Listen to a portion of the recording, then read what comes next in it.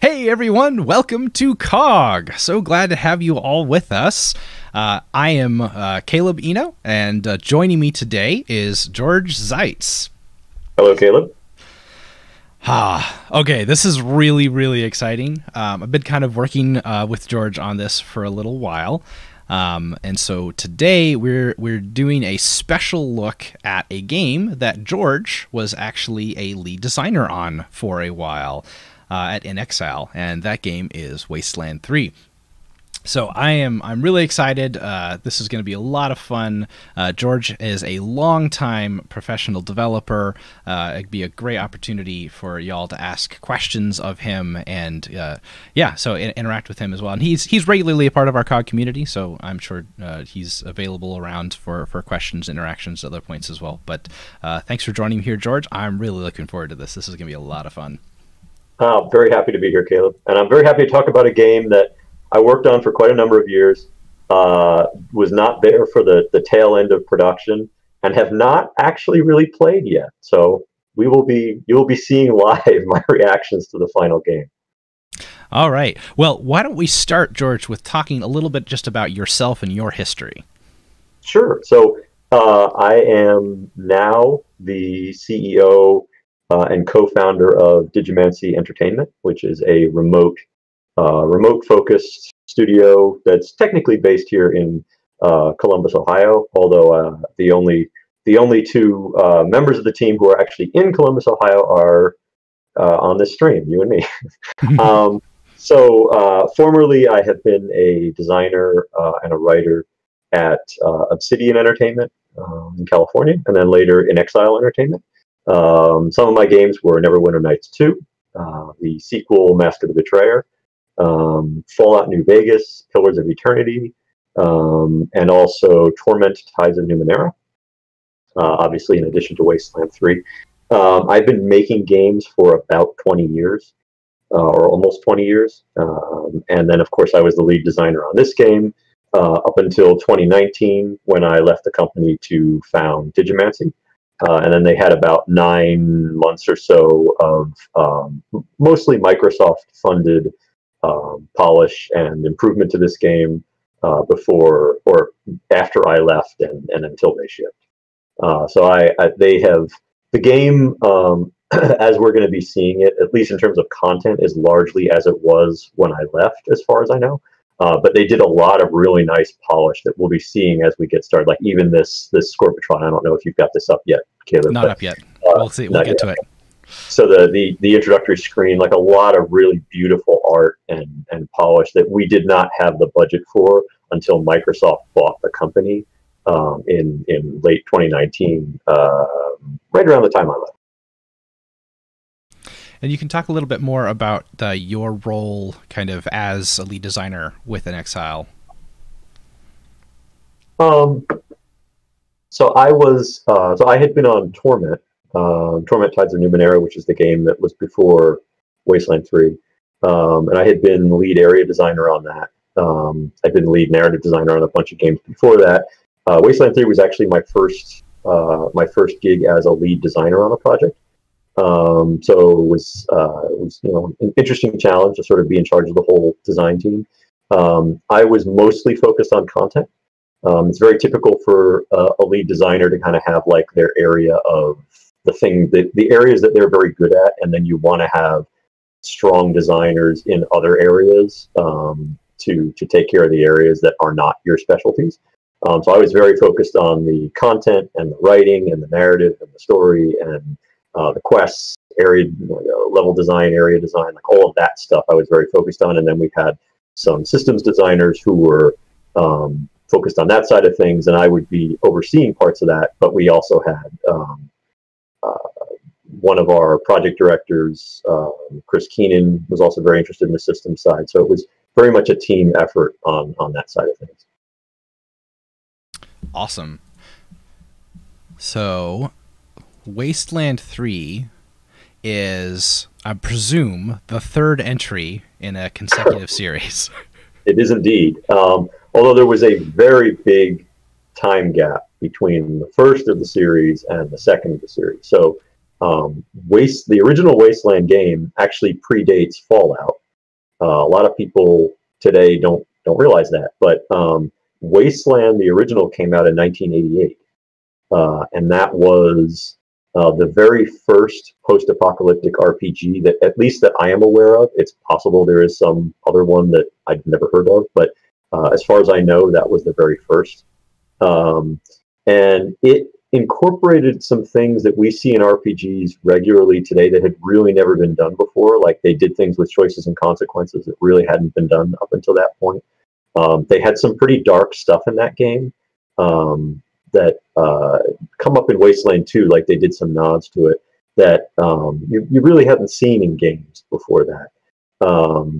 And I don't actually know how well it did. I think it did reasonably well, but when eventually, so that was done by Interplay, Brian Fargo's company back in the 80s and 90s. Then Interplay eventually did Fallout, which borrowed a lot of things from Wasteland, but was a very different franchise. And Wasteland kind of went by the wayside for a very long time, until I believe 2012, when Brian Fargo, who had Interplay, had died in the interim, and then he started inXile Entertainment in the early 2000s, and then he got the rights for the Wasteland franchise, which had just sort of been sitting. I don't remember what company it was that had it, but it was like some weird thing where like the rights to that had gone with a bunch of other rights after Interplay died to some other company. Maybe it was like a Japanese company or something. But at any rate, he got it back. Had always wanted to make it, but there weren't any publishers who were willing to do it until the Kickstarter era. And Wasteland 2 was one of the first big successes of the Kickstarter period of like around 2011, 2012. Along with the Double Fine Adventure was one of the big ones, and then shortly after that, Wasteland 2, which they wanted, I think, 900,000, and they ended up getting 3 million, which is still not that much money to make an RPG. Right. So the budget, like Brian had to put in some of his own personal money. He got some investments from other places, but like that was the beginning of that Kickstarter era, where a whole bunch of RPGs of the previous, I don't know, 10, 20 years were getting kickstarted, and there was this renaissance of, games like Pillars of Eternity, games like Torment, that eventually that came out. And Wasteland 2, I would say, was probably one of the more successful ones. It did pretty well. It had good ratings, and then on the back of that, we did our Kickstarter, not Kickstarter. We did our crowdfunding for this game, Wasteland 3, on a different platform, Fig, and I think made a similar. I actually don't even remember what our total was for that, but I think it was a similar amount of money. Even though the sort of Kickstarter Fig era had started to decline a little bit by that point, so there was still like clearly an appetite for Wasteland games. And our goal was to, like, Wasteland 2 had sort of been the first of those Kickstarter games, or one of the first of those Kickstarter games. Like we were bringing back an old franchise, but there were still a lot of things that we felt we could have done better. And Wasteland 3, we really wanted to go and fix all the stuff that we hadn't done to our satisfaction the first time around. And in the end, even though initially we didn't quite have the budget to do that, once Microsoft came in, we really were able to do it. And I think the end result is kind of what Brian wanted for a Wasteland game all along, and ultimately got in Wasteland 3. Now, Wasteland 3 came out this year in August, the end of August. When did it start production? So I remember making the goofy video for the Wasteland 3 Kickstarter campaign, I believe in 2016, when we were still working on Torment. I still remember, like, they had me, you could probably find it somewhere online, like it was Brian going to each of the people, like some of the principal narrative people, and like, quote, recruiting us for the game, and like each of us was in some wacky situation. I was like a cowboy or something. So that was 2016. The very early sort of narrative, high-level design stuff was happening even while Torment was finishing up. So I was taking some time to do like I think Gavin Jurgens Fury and I came up with the Patriarch and sort of the core story in late 2016. We didn't really get into true work on the game. Like that was mostly on paper stuff. We didn't really start making stuff until 2017. Which is it's fairly common, especially in RPGs, where like a lot of times you'll have as you're finishing up the game that the studio is currently on, a lot of times you'll take a few people off of that project, like part-time, to start figuring out what your next project is going to be. Right. And you can't take those people off 100% because there's still a lot of work to be done. But you kind of want to get rolling on what's this game about, like, your high level pillars and narrative and all that kind of stuff, even before the previous game is finished. Yeah, I mean, especially thinking about like how long the development cycle is. Because that's what, approximately 3 years or so of a development cycle. So, and what's the team size that was working on this? That is a good question. I don't really remember what it varied a lot. I want to say probably 30 or 40. Okay. But it can be all over the map. Like in the early days, it can be fairly small. A lot of times toward the end of these projects, like especially these big RPGs, you'll get into situations where it's like all hands on deck, and they'll pull in people from other projects to try to finish things up. So you'll get like a whole bunch of people coming in, like artists and level designers and stuff, to try to get a project finished. So you can have an almost sometimes like 50% increase in team size toward the end of some of these things. And I honestly didn't, like, I wasn't really watching our numbers that carefully, so I'm not even sure what the like peak team size was on this game. Yeah, I mean, if you're looking at like rolling development cycles like that, then you just always have to kind of keep the ball rolling, because you want to be able to continue. You don't want the gap between your releases to be too big, because that's a financial risk right there. Yeah, that's really interesting. Yep. As you've recently discovered with founding your own company, there's all of this stuff that goes on behind the scenes just to keep it all working. Yeah. Yep. And when you're in the trenches, you don't really, you're not aware of a lot of this stuff and sort of what the executives are having to juggle to make sure that you get your next paycheck. But there's always a lot going on. You're sort of focused on your own thing, like, I got to make this great level. But you don't, and you want that extra time, and you want to be able to do your absolute best work. But sometimes when they say, sorry, we got to cut this off, we got to move on, or we got to bring in more people to help you finish it quickly, it's because you needed to get your paychecks. Yeah. So we're looking here at Wasteland 3. A couple of things. So it was developed in Unity. Was that was inXile previously doing games in Unity, or was this?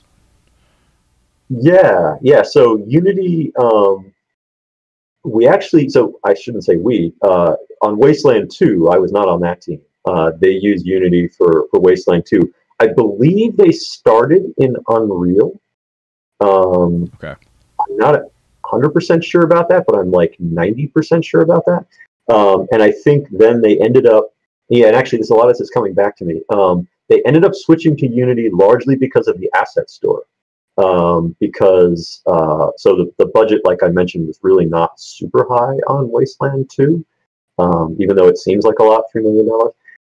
So Brian was looking for any way to keep costs down that he possibly could. And initially they were thinking of using, I think they even started the game in Unreal, but then he discovered the asset store and how much savings he could get from buying assets off of the asset store.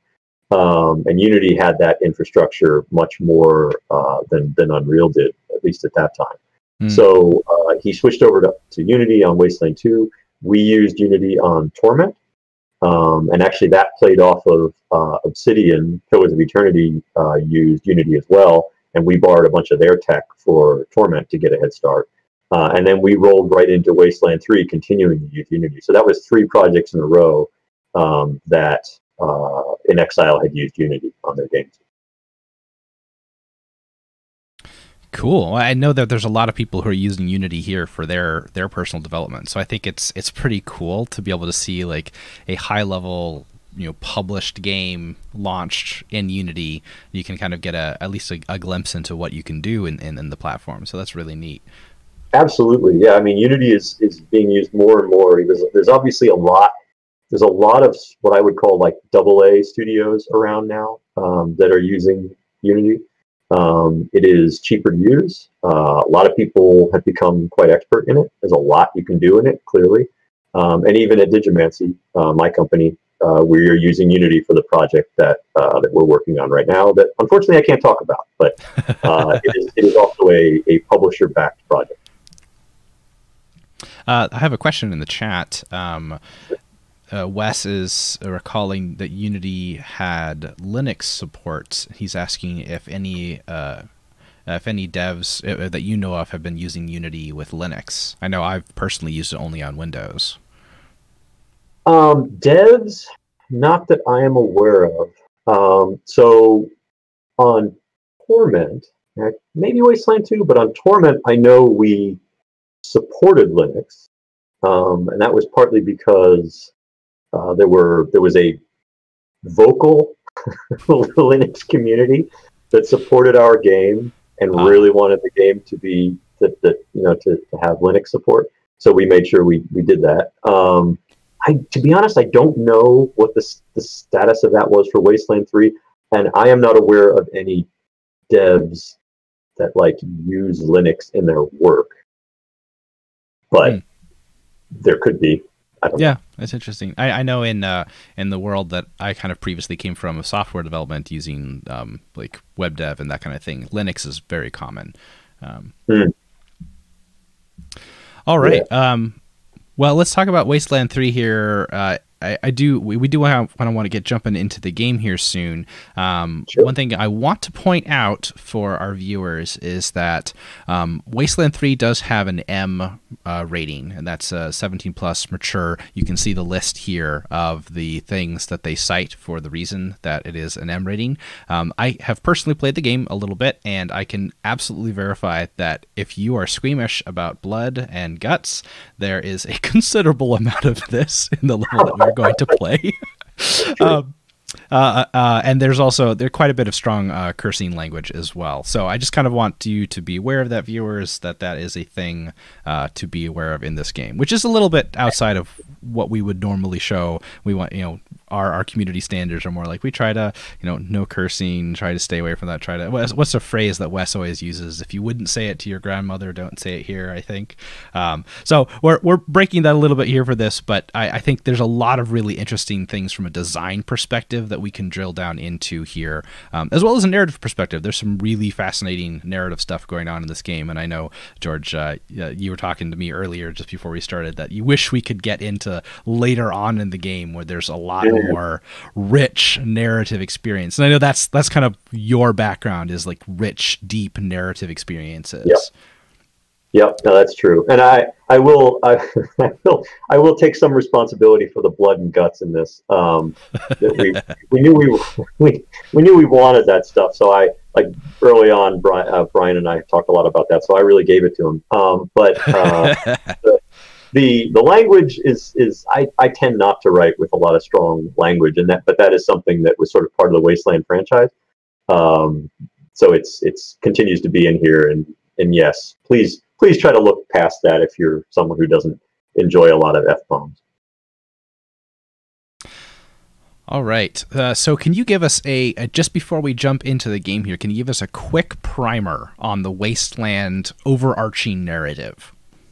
Sure. So in the Wasteland world, and remember that this universe was conceived in the mid to late 80s, when very much Cold War was on. The bombs could fall at any moment, kind of a feeling. So it is set, or the background of the Wasteland universe in 1998.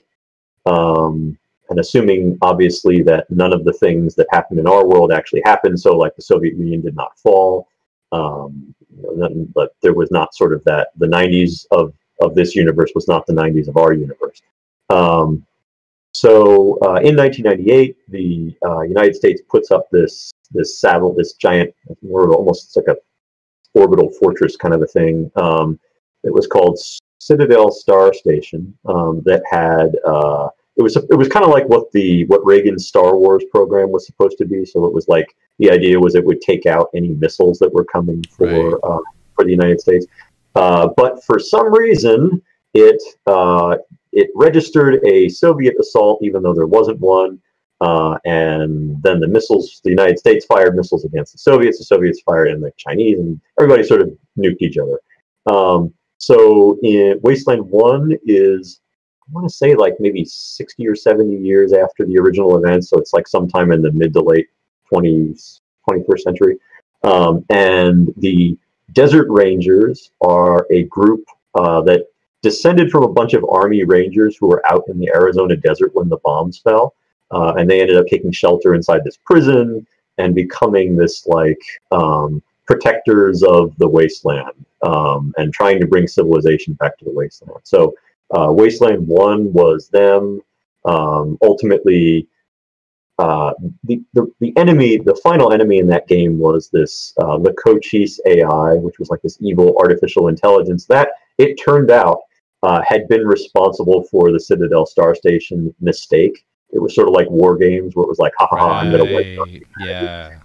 So that was the COGGers AI. They supposedly destroyed it at the end of Wasteland. But then Wasteland 2, we discover, no, the COGGers AI was still alive. And the evil robots are back, and they want to destroy humanity again. And then, of course, the Rangers, you are again playing as the Desert Rangers, and they foiled them again. They foiled the COGGers AI again. And this time, in order to fully destroy it, they had to nuke their own headquarters. So a lot of the Rangers got killed, and there wasn't much left. And they're in a very bad state at the end of Wasteland 2. And the intro movie for Wasteland 3, I think, will catch us up with where we are now. So I'll let that play. And if you have any questions afterward, you can ask me for more lore background. Sounds good. All right. Well, let's flip over to the game show here. So we should be able to see it now. This may require a slight bit of fiddling with audio. I tried to get it configured earlier. Also, this is going to be kind of weird, but I need to move our portraits around a little bit, as there's a lot of critical information at the bottom corner here. But actually, for the intro movie, I'm just going to move us back. Okay, let's go ahead and watch the opening cinematic. Start a new game, and hopefully audio works. Fingers crossed.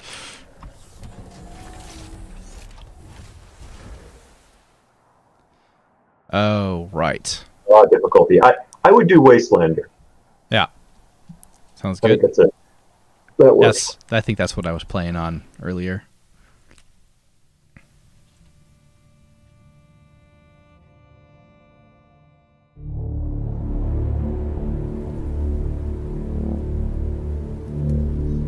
I get a thumbs up in the chat if the audio is good.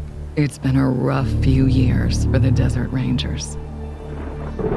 When the world ended, they tried to bring some order to what was left of Arizona. But then the COGGers AI woke up, and they found themselves in a fight to the death with its robot army. In the end, they had to nuke their own base to kill the damn thing for good. Been hard going ever since. Then, the Rangers heard from a fella calling himself the Patriarch. Said he owned Colorado, but his kids were trying to steal it from him. And if the Rangers were to come and put him in their place, he'd give Arizona all the food and supplies it needed to rebuild and survive.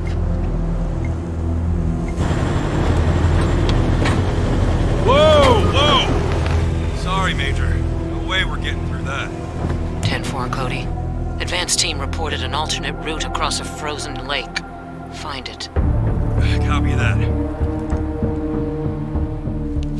Well, reluctant as the Rangers are to interfere in family squabbles, they weren't really in a position to say no. Our route's around that dam on the far shore. Scouts, check out the ice and lead us across. Yes, ma'am. So the brass sent Ranger Team November across the Rockies, because the aid he was promising the Rangers wasn't just their best hope. It was their last. Okay, Major. All good. Come ahead.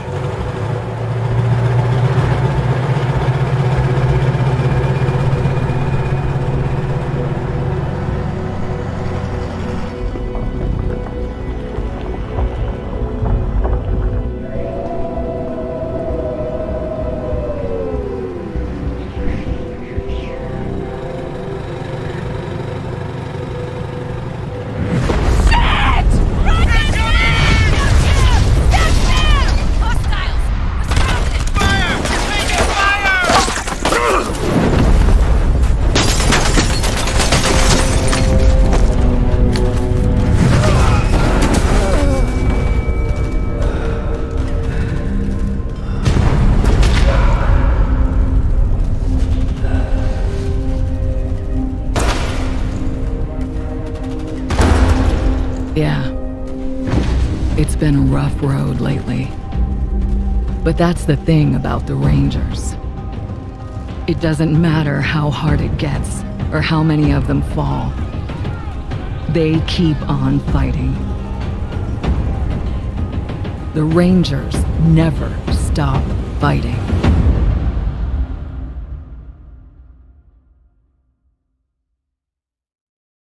So there you go.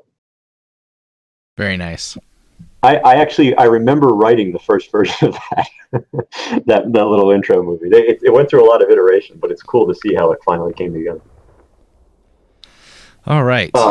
So one thing to keep in mind, or one thing I should describe here real quick, Caleb. So Yes. In all previous Wasteland games, you would just sit down after the intro and create 4 characters.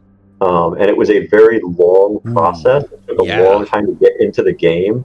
And also, you really didn't know, like if you hadn't played Wasteland before, you didn't really know what your skills did. So you were like, sure, automatic weapons, why not? Oh yeah, weapon modding, okay. And like you really didn't know what was useful. You didn't know what would fit your play style. So one of the things that they wanted to do, or that we wanted to do in this game, was start you out and only have to make, well, originally you were only going to make 1 new character, but eventually it became a pair of new characters. That was more to accommodate multiplayer. So you can do that. Like if you'll notice at the bottom, it says create custom characters. Custom characters, I see. So you can do that. We shouldn't do that for this. I agree. Right I agree. To get in.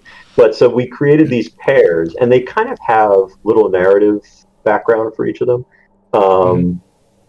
But yeah, there you go. So you could see like each of them kind of has their own little background and reason that they're fighting together.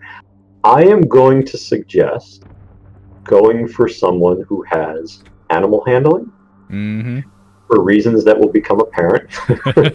And also, I will admit that I love animal handling. I'm always a pet class person if I can do it.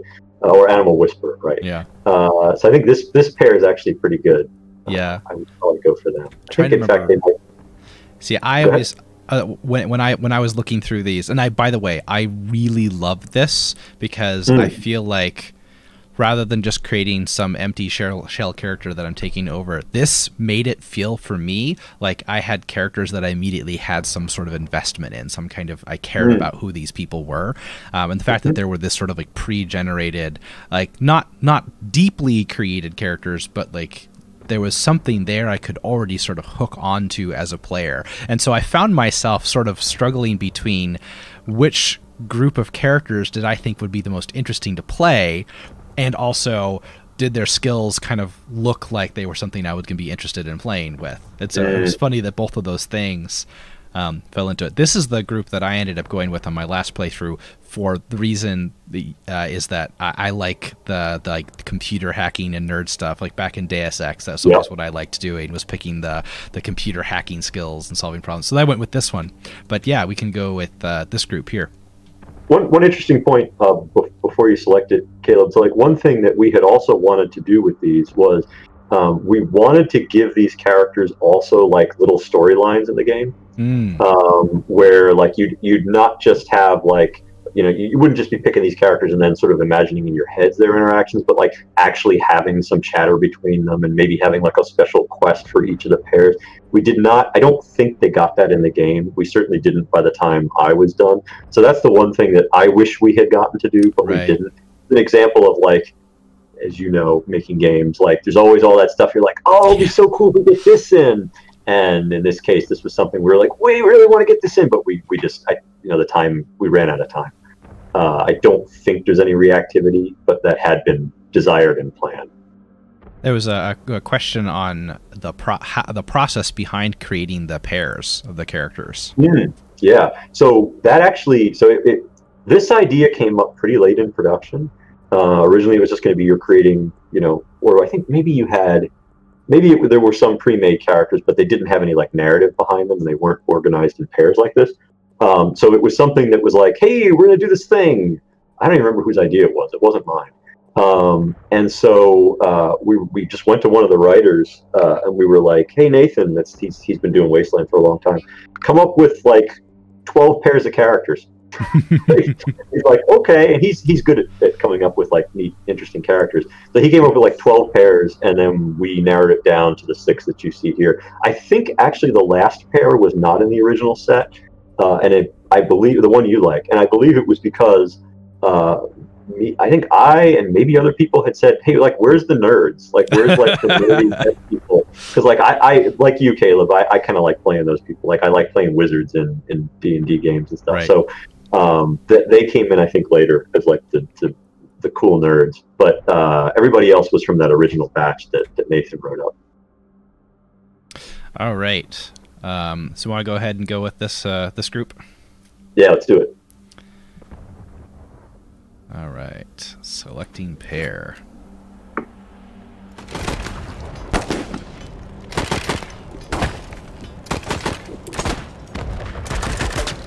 Hold him off, Team November. Drive train on this heap is shot, but buy me a minute and I think I can get the weapons online. So... Sorry.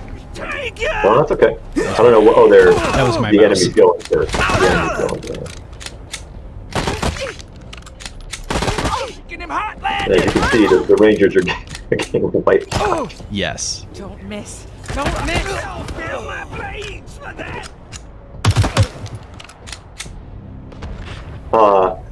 So this is another thing. This intro sequence, well, this whole level we're going to be playing through, went through many iterations.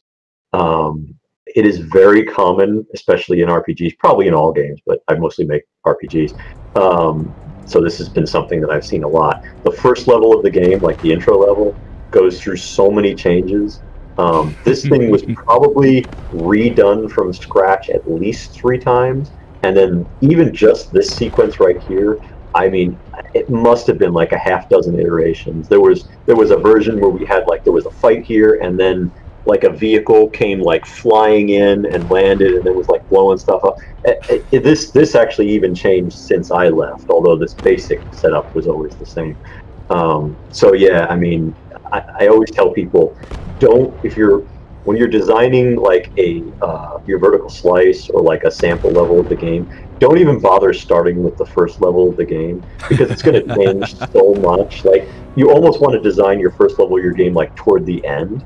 Right. Because you know then like what you actually have to demonstrate and what you have to teach the player, and that was totally what happened here. Like, we changed this every time we realized we'd have to teach the player some other mechanic or some central thing would change. We would have to redesign the beginning again.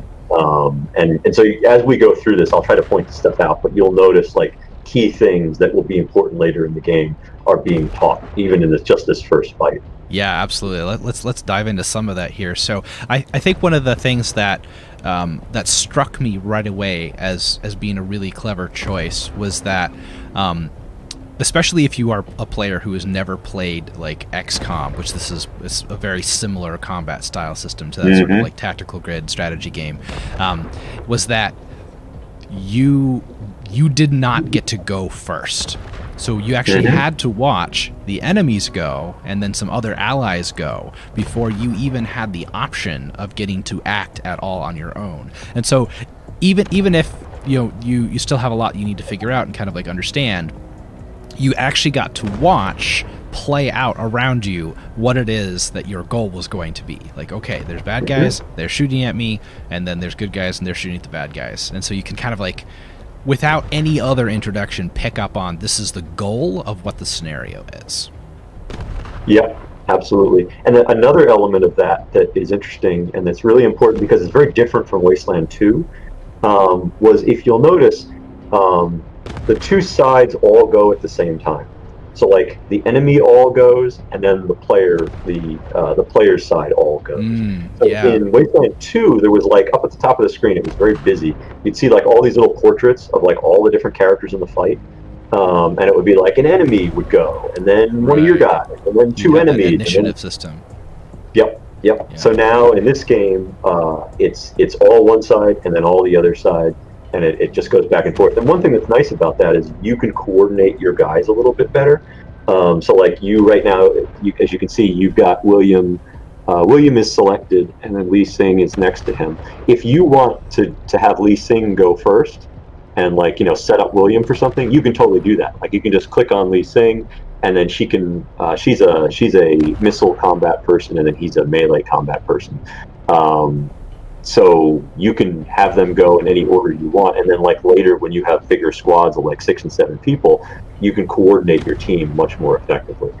Oh, I took too long. The tutorial's lag. Maybe I need to give you more information. Which, hey, that's actually a good thing. Like the tutorial is continuing to kind of like nudge you. So the first box that came up, and actually like just talking briefly about the design of these boxes is interesting. So there's certain games that I've played where they give you just huge tutorial box drops where it's like this whole big thing. Actually, Kingdom Hearts is one of these offenders where they sort of completely take you out of everything. They give you this big box that sometimes has multiple pages explaining different things that they're trying to help you understand. And I really like this because this is a simple idea. It's in the header. It's got a static image of what you're doing, and this game is actually really good about swapping back and forth icons, so it knows that I'm using a keyboard right now, and so it's got the keyboard icons. It does have controller compatibility, which I haven't tried out. I don't know how that feels, but it does also give you all of the buttons for controllers, which is really nice as well. But then it just gives you a basic explanation of what's going on, a continue button, and then this just get rid of all tutorials. We'll leave them up for now, but yeah, no, I think they're good. So one thing that you'll notice immediately, you have the blue, so there's like a little blue outline around a few boxes there. That is the range that Lee Sing can move in and still be able to shoot. Now, you probably shouldn't move her because she's behind cover right now. Cover is critical in this game. Like, you never want to be out of cover, or you can get hit really easily. If you move her outside of that blue range, she won't be able to fire this turn, which obviously is not so good. So what I would typically do in this situation is look around at the enemies and see like which ones have a really high hit percentage. Like you can see there's somebody in the back there with a 95. I want to say. Yep. Yeah, so I'll point out kind of how this is doing this. So if you're focused on where the player is currently, what you see is your hit chance percentages on everybody on the field from where they are. If you move them, then it's giving you the hit chance percentages for what they would be if you were to move there, but it also gives you line of sight in both directions, so you can see who is in line of sight of you and who is not. And that's a new thing too. The line of sight thing in particular, that is new since I left the project. So that was a nice addition. Yeah. Yeah. The orange area, blue area dichotomy is something. If you've played XCOM, it's going to be very, very familiar with it. Actually, even the icons for cover, it's so communicative and simple that you have the dichotomy between full cover and partial cover. So you got the half shield and the full shield, and I think it's the same exact thing as XCOM. And it's like, don't change. You don't always have to reinvent the wheel on every single thing that you make in your game. Like, people have trialed things out. They figured out what works a lot of times, and so it's not always necessarily bad to replicate things that are done very well. Lets you then make interesting choices in other areas of your game rather than having to reinvent every aspect of it. Yeah, I also absolutely. really like the pathing that shows you what the walk path is. I think that's really great. Yeah, they did a nice job on that. That's another thing. They changed, I believe, or they improved. Like, it's interesting how they have, like, it starts out thin and then it gets thick as you get to the where they're going to be. It's neat. Yeah. What's also really nice about this is I don't think that there's a very big chance of you actually, if you at least let's like shoot at everybody every turn, you'll pretty much win this. It's not really gonna. Unless you know something I don't know, George. But as far as I know, this is a pretty easily winnable fight. It is, although what they did a really nice job with, and it gets even worse in a minute, is it doesn't feel like it's going to be. Like, as you're going through this fight, like, those characters that, like, not your guys, but the other characters that are the Rangers, they're going to get annihilated. And it looks like you are in huge trouble here, but ultimately you're not. I almost don't think it's possible to lose this. I don't know, but it sure doesn't feel that way. Yeah. So yeah, I'll let you start playing and yeah. Now, if you take a quick look, you'll kind of get a sense of what's going on here. So if you see, there's this private who has 18 out of 46 maximum health, and then you've got 25, 18. But if you look at the enemies, 19 health, 21 health, 21 health. Like, they've got really low health markers, and your two primary characters is 63 and 81. So, like, you're already out of the gate way more powerful than any of the other characters on the board. Go ahead. You'll notice too, the enemies will intentionally not shoot at you until all of the other Rangers are dead. And I believe their chances of hitting you are fairly low. I don't know exactly how they set that up, but, like, well, you'll see as we go. Yeah. But they made sure, again, to make this feel threatening, but not really be all that threatening. Now, the bar down here at the bottom shows your action points, so AP. That as you can see, as you move, it shows you how much AP your different actions will use up. So that's it's a nice little subtle visual change to help. And you can hover over specific actions and you'll see the same thing, that it has a certain AP cost and then it'll take up that much, which actually I really like because it allows you to, I have 7 action points, and so if I wanted to, I can attack twice. That's an option that is available to me. I think some games will only let you attack 1 time per turn. And I like that this kind of gives you the freedom to be able to do that. The limiting factor here actually ends up becoming ammo on your weapon. Yeah, it depends on the type of weapon you're using too. Like the guy, William, with the knife, if he's close enough to an enemy, he can get off probably 2 attacks before the end of his turn. Lee Sing with her sniper rifle, like the sniper rifle has a fairly large action point cost. I don't think it's possible to attack twice in the same turn. That's 6. Yep. Yeah, but there actually is something you can do once you shoot with her. You can choose, like, to not use up her final action point or action points. Yeah, and then you can, I was going to talk about that. Okay, yeah, I'll let you get to that. We'll get to that, but I like the options that are available to you. But let's go ahead and move. So we've got our guy here. William is a melee character, and so we've got a melee opportunity here. So go ahead and... Still breathing. Now, what I love there is they intentionally set up those characters so that your PCs can take them out in a single hit. So you feel powerful, like you have just removed a piece from the board. Yeah. As you get further into the game, that's much less common. But in this scenario, it's a really nice feeling. It's like, I just killed one of the door keys. And I can see what I have accomplished, through one of them being gone. I just noticed a question in the chat. It's a question from Jason. What is your view on the role of randomness in RPGs? Where is it good? Where is it bad? Are negative random events okay? So it depends on what we're talking about. I tend not to love randomness in RPGs. You will get different designers that have very different opinions on this. I personally don't like missing. I don't think it's fun. I would prefer to know exactly, like, this is the amount of damage that I will do if I do this attack. And maybe it'll kill an enemy, maybe it won't. But like I am able to strategize at a high level. Like, I know pretty well what my attacks are going to do, and then I can determine how I want to employ that. Missing it, I guess it kind of, a lot of the missing stuff and the randomness, a lot of it comes out of D&D, and I think over time we've been sort of getting further and further away from D&D in a lot of ways. So I hope that answers the question. Randomness in events is very different. Randomness in like interesting little narrative events and stuff like that, I think that actually can be fun and can vary up your experience quite a bit.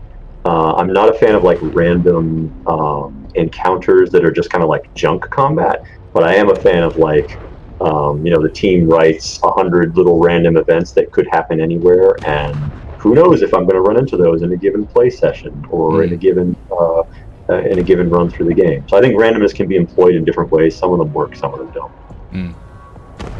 Yeah, so now we only have one AP left here. So you do have the option of ending your turn. You just burn that AP point. You don't do anything with it. But I think there's some really interesting choices that you get. So you can do the ambush action, which, if you're familiar, it's often called like an Overwatch, a reaction shot, that kind of a thing. And that actually takes the amount of AP equal to firing your weapon. So you can basically hold that, and then if the enemy moves into range, you take a shot at them, and so you can potentially prevent enemy movement on your turn. We can't do that one because that actually would require us to have not had shot already.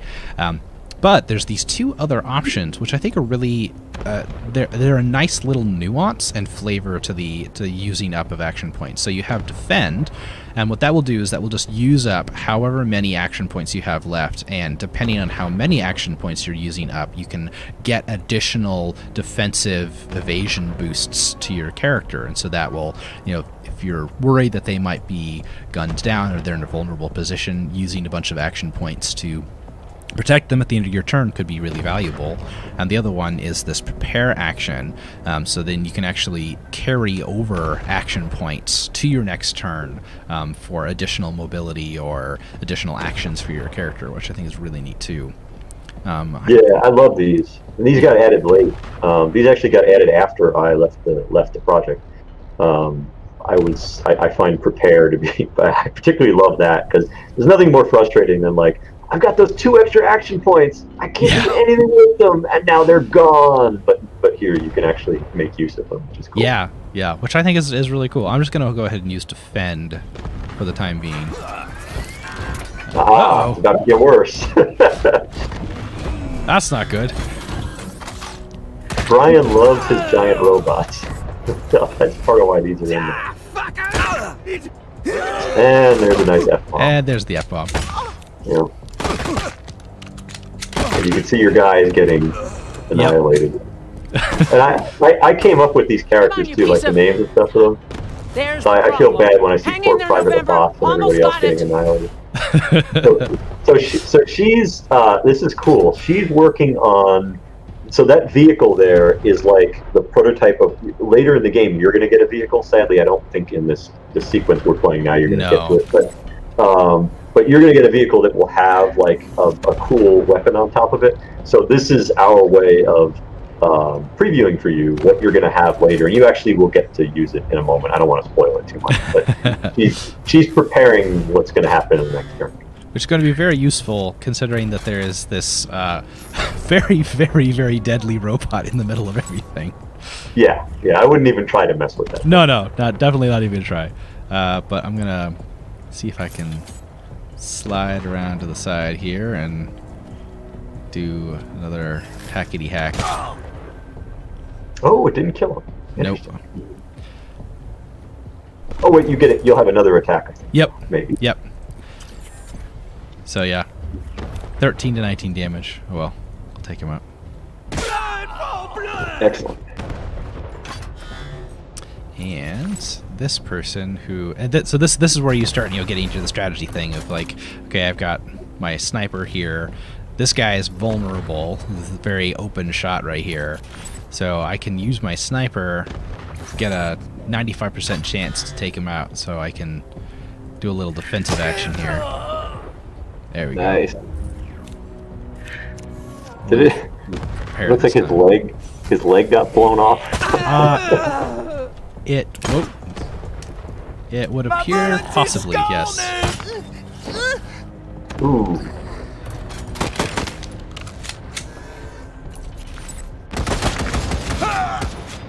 Oh dear. Oh. That's the end of your red shirt. Now, notice how it's missing you. I know, I was going to ask about that. Mm-hmm.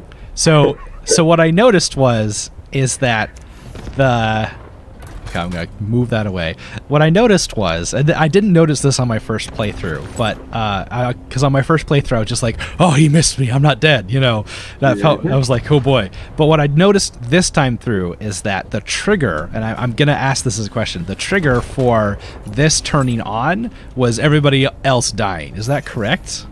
Do you know that? I don't think so. I think it always comes on in the third turn. Okay. And I think it's just balanced in such a way that almost every time everybody else is dead. Gotcha. Yeah. But yeah, I did notice that there were quite a few misses on my primary character. I do wonder if that was also intentional. Suspicious, isn't it? So one thing I would suggest is don't do anything with William releasing right now. Oh yes, Go of course. to the turret. Yeah. And now select the turret and use that to... Yeah, so this is actually really nice because it introduces you to this concept. There are things that do area effect. It becomes, you think you get grenades later on, which is very helpful. But yeah, this is an area effect. Probably not ideal to use it where one of your characters are. Nope.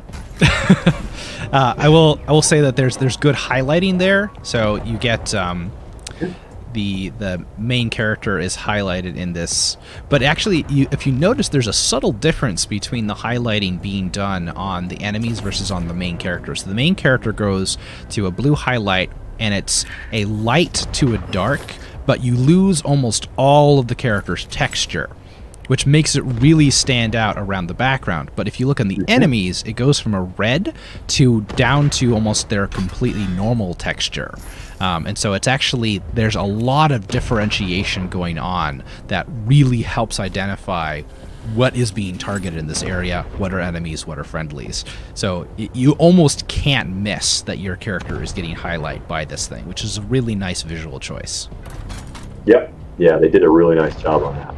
Now, the obvious target here is our friend the Warbot. But it is pretty cool that you can potentially get... It almost looks like I think I've got everybody. I think I've got all of them. I'm just clipping the one on the top there. Yep. Here we go.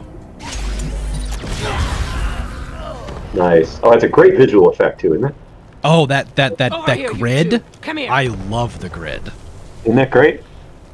Listen, if you want to live through this, we gotta take out the bastards with the rocket launcher up on the dam.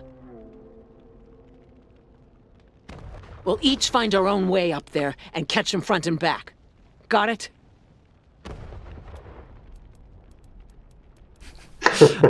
I love the totally inconsequential responses here. Well, there is a difference there. I mean, I don't think it has any major reactivity, but like this is like the understood major. This is the good ranger. And then there's like sassy pants over here. the screw up, yeah.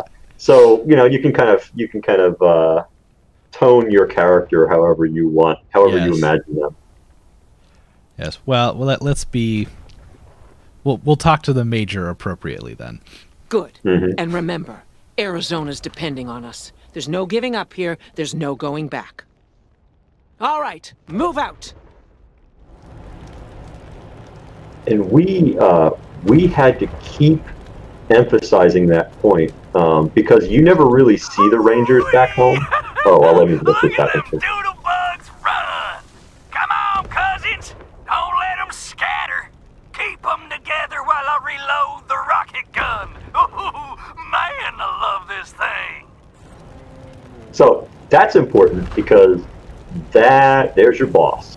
Like that guy, you just got introduced to him.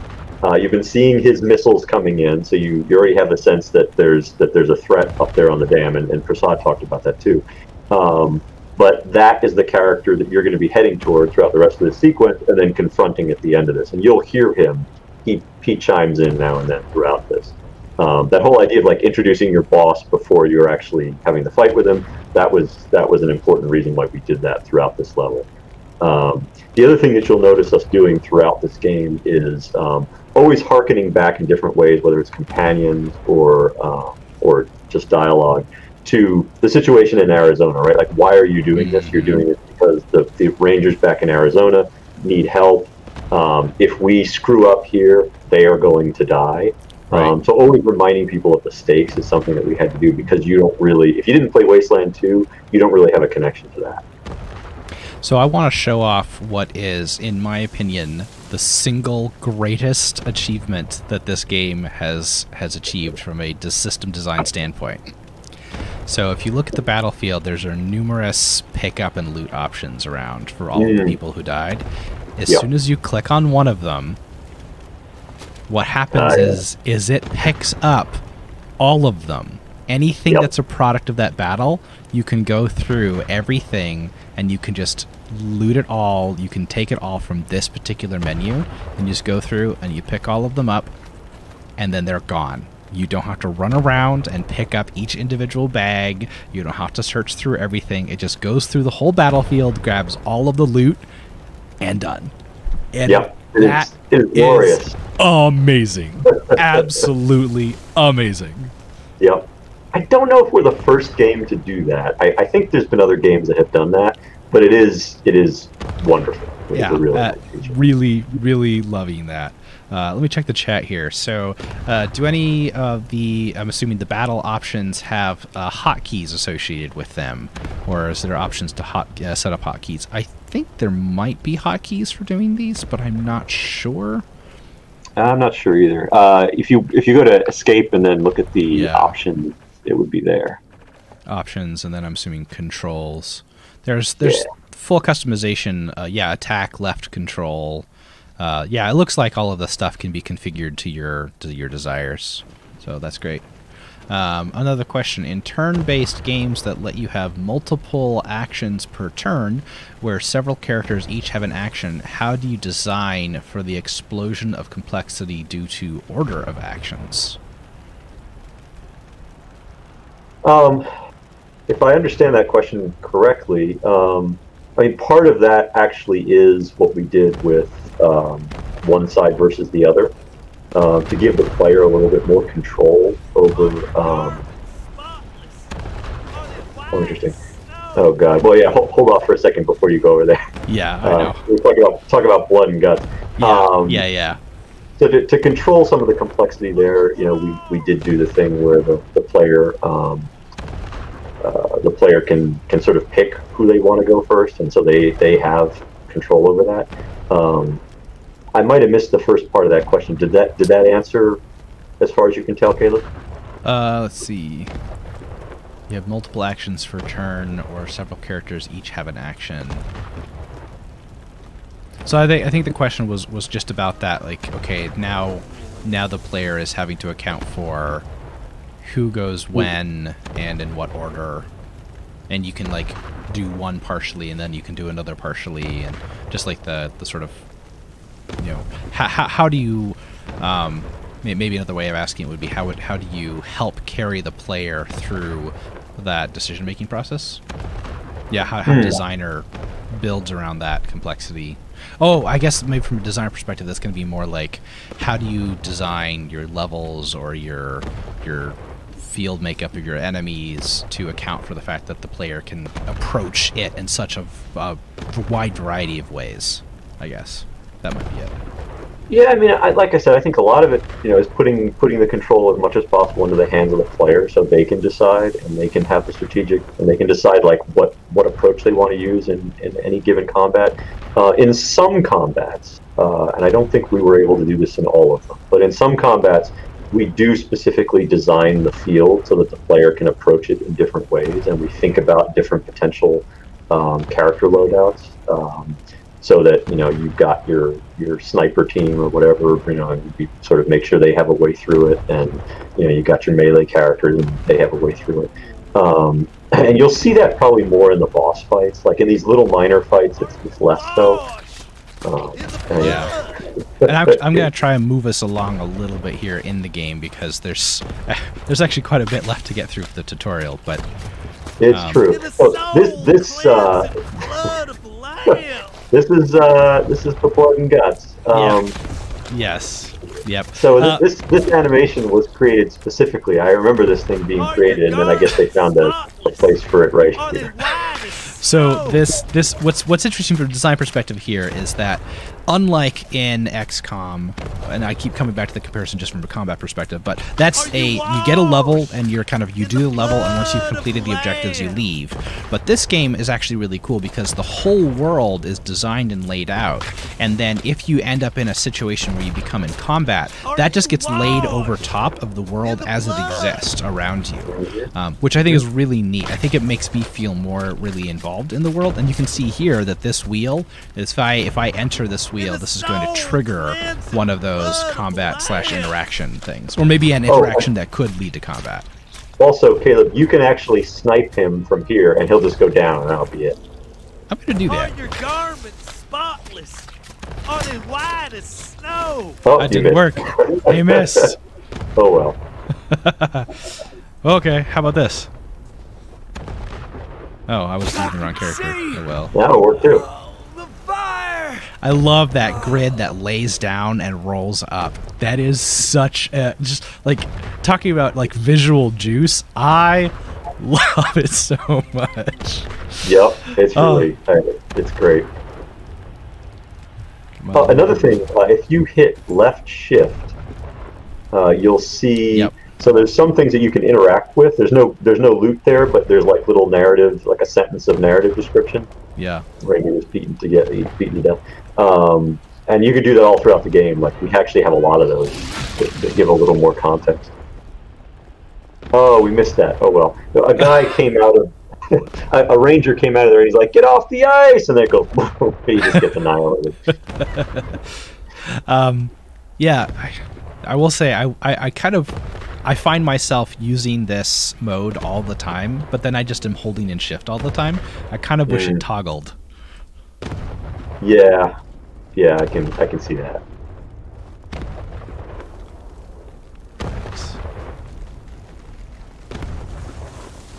There's some more blood and guts. Yep, more blood and guts. The Dorseys, oh that's cool, I love that flare.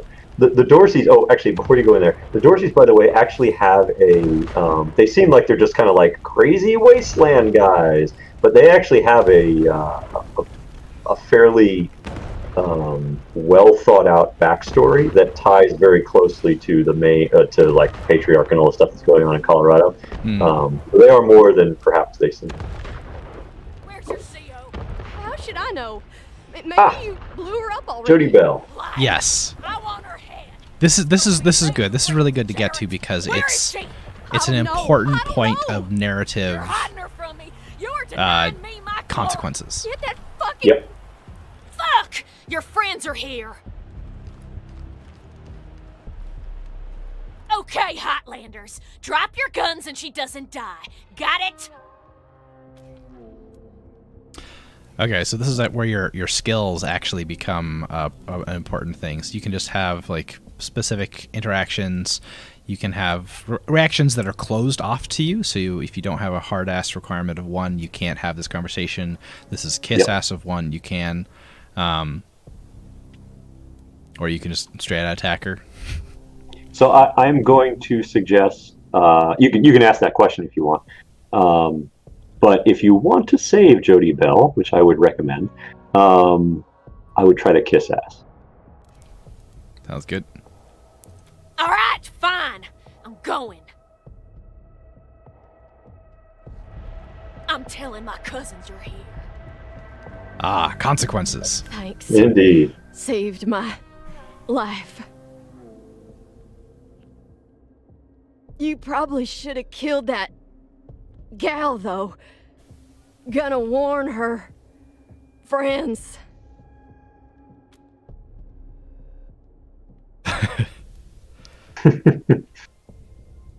No worries. Just watch yourself. They're right outside. All right. So there's another one of those requirement not met things. Yeah, I didn't have first aid when I played this through last time either. Any other survivors from your squad? Do that one. Not likely. Most of them burned with our transport. Couple more went under the ice, and... Wait, Major Tom. He might have made it. Saw him take off like a bat out of hell after we wrecked. Don't know if he'll come with you if you find him. He gets pretty spooked, but take these. Might get his attention.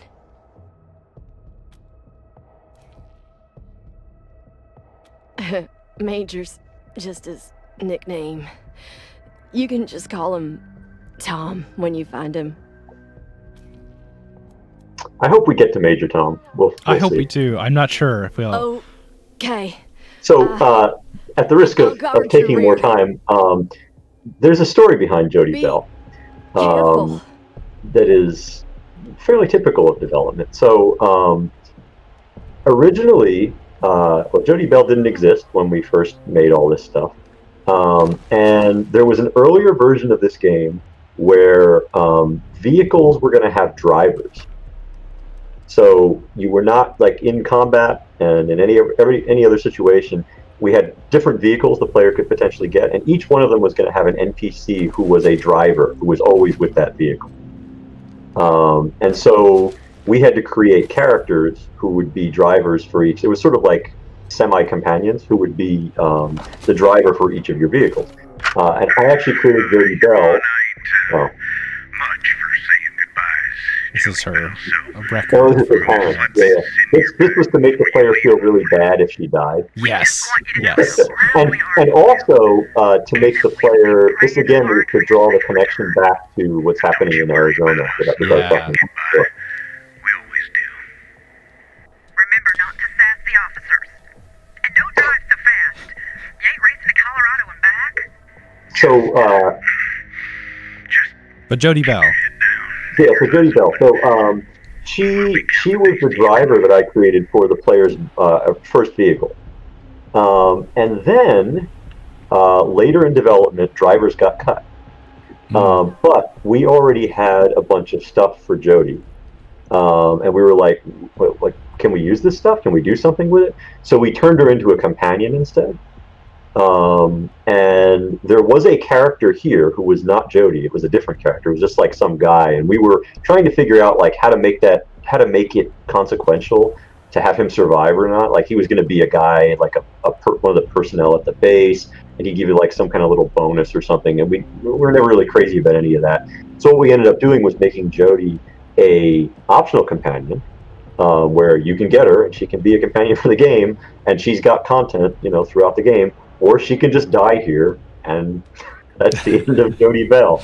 So it was interesting how she was a character who was originally purposed for one thing, and then we took all of her content, repurposed it for something else, and got some interesting choice and consequence out of it. So there was a comment that Major Tom sounds like a great name, and also is that a David Bowie reference?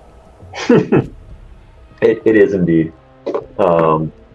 But there's obviously more to Major Tom. Wake up, cousins! More Hotlanders coming!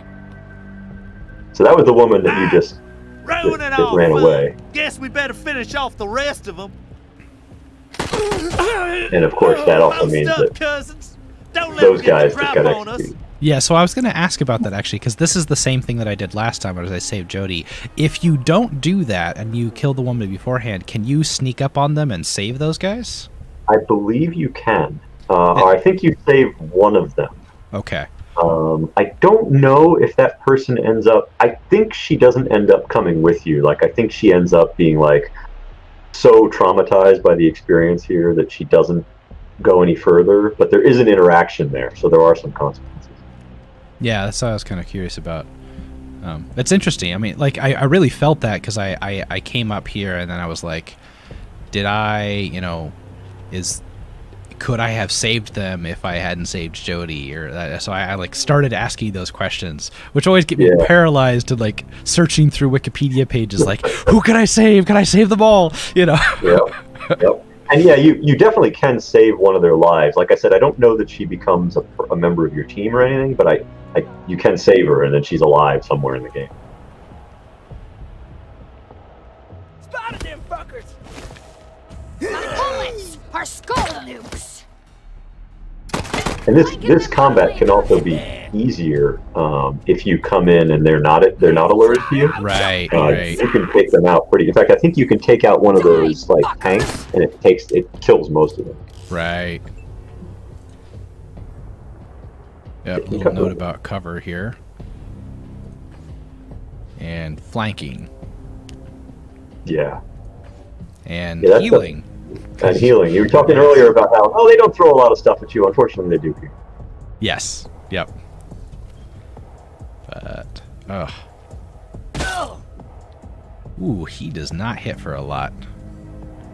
No, you notice they're not so easy now. Yeah. Persuade a friendly animal to join you. I love Charm Animal. You're not going to get a lot out of it in this part of the game, but you can later you can have like this flock of like cats and chickens and all this stuff following you throughout the game. Pretty fantastic. May the deluge bless you all. So that was a smart move. Yeah, Divinity Original Sin 2 has trained me well in the arts of fire in the landscape. So Lee Sing is not looking good. No, she's not. I think I can fix that though. Okay. Oh, jeez. 1 HP. That's the worst, isn't it? That stinks. Oh, now you done pissed us off. All right, where is my goods?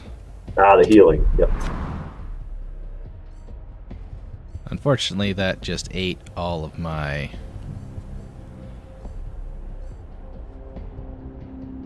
Yeah, it sure did. Do you have a better place to hide, or is that... No, William still got some... Well, I guess he can't do much. Yeah, I mean, I can't get over there because that's going to take 3 AP. So... Yeah. Oh, here we go. That's not helpful. Need all them limbs. Not a bad place. Not a bad place. Alright. But I think what's happening where she keeps getting hit is that I think she's flanked maybe because that person is firing from behind her. Yeah, I'm pretty sure that's what it is. Oh, good shot. But not good enough. Dang. All right.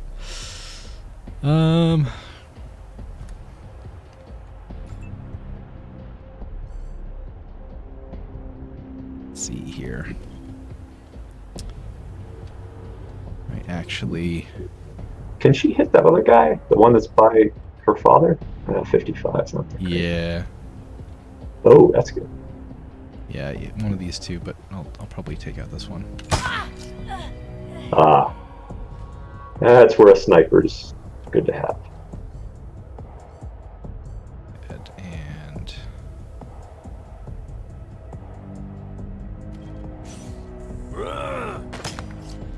Oh, wow, that was awfully nice. Oh no! Oh no! I've never had this happen to me before. One of your Rangers downed. Okay, so we have options for revival. That's good. I think you're okay. Hopefully you won't party wipe in the first fight. Wouldn't that be fun? Yep. Alright. Not enough AP. So I'm gonna sneak over here. And defend. I'll slice off some bacon flank! Okay. Go here.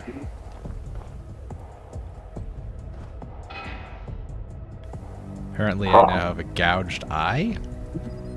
Oof. That's fun. Not great for a sniper. Ooh, that's true. That's very, very true.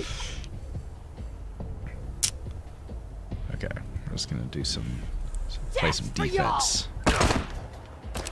Ooh, she actually hit you.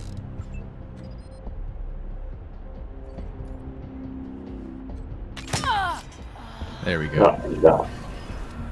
So that was not an easy fight. That was a little rough. That was actually quite a bit rougher than last time I did that fight. Now it looks like I can get up behind those yahoos on the top and take them unawares. Let me know when you're in position and we'll... Shit! Incoming fire! Taking cover! Poor Major Prasad. Things just don't go well for her. No, they don't.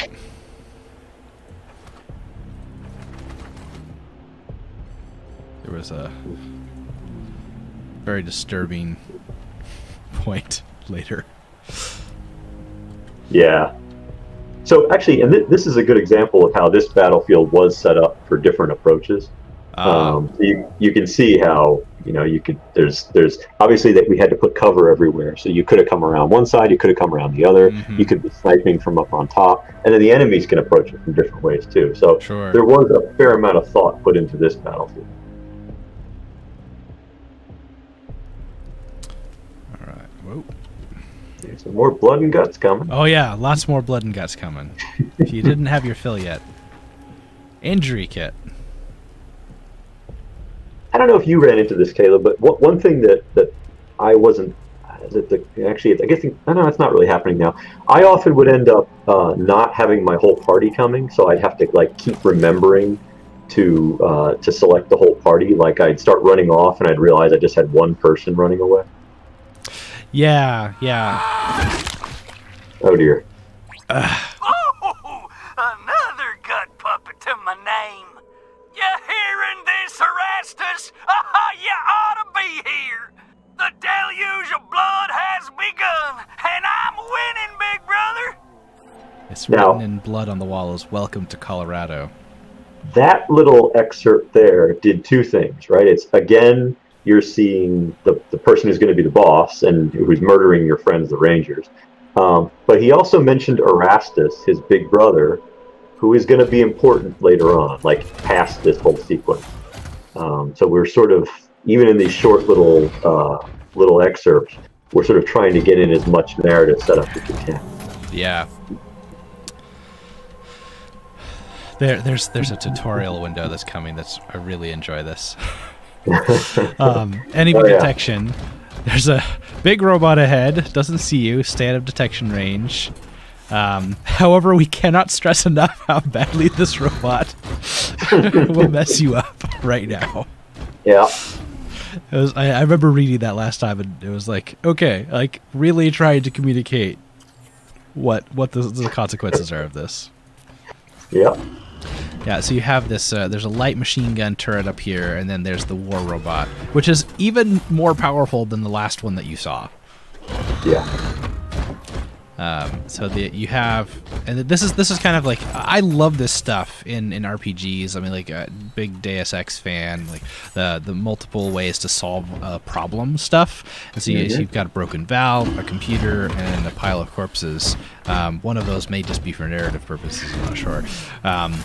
But basically, you have this option of solving the robot problem in multiple ways. Now, last time I came through it was with nerds, and we used the computer to solve the problem. I'm curious how problem solving will go this time around. And this whole thing is new. They added this after I left, so I'm not even sure.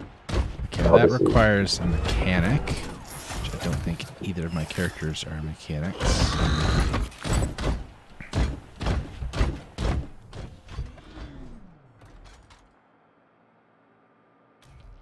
Nerd stuff. Yeah.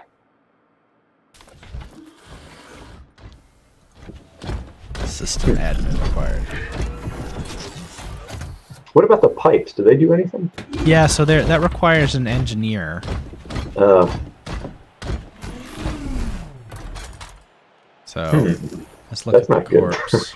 Yep, that's just a narrative corpse. I'm assuming that this is just a we need to sneak around them kind of thing. Yeah, well, that's his detection range. Yeah, which is pretty short. I think you can. Yep. So actually, this is a neat little introduction to splitting the party. Yeah. That's kind of too bad I can't take it down because there's a lot of nice loot on that thing. Yeah. Sneak, sneak, sneak, sneak. All right. All right. Yeah, I'm just gonna do a little quick save here. And you ain't ready for the deluge.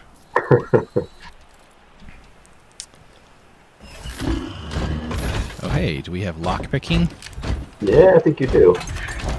Cool.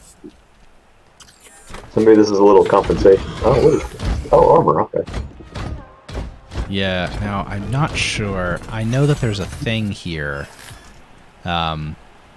So your player, so there are, like in your traditional RPG, there's like traps and things. But you have to have a certain level of detection in order to see them. There is actually a mine right here in front of the weapon cache that I remember from the last time. So you can actually sneak around over here to get it. So, a little cheaty. Yeah. Having knowing about it. That's cool. But yeah, it'll cause some pretty severe damage if you just waltz up to the chest and it goes boom in your face. And one of the things about this game, I remember the first time I played Wasteland 2, was a little strange. There's no resting in this game, so you can't sleep to regain health. All you can do is use those little health ampule things. I'm gonna put a couple of pieces of gear onto my characters here because I am. Yeah, I think that's it. That's all I got for now. Put my heavy armor gear on my melee character. Now we're coming up here on the boss battle here. Precisely. Took care of the hostiles who jumped me, but those bastards are still up there on the dam. I found a spot to hunker down and give you some cover when you get there. But I'm afraid this'll be mostly on you. Good luck. And hurry.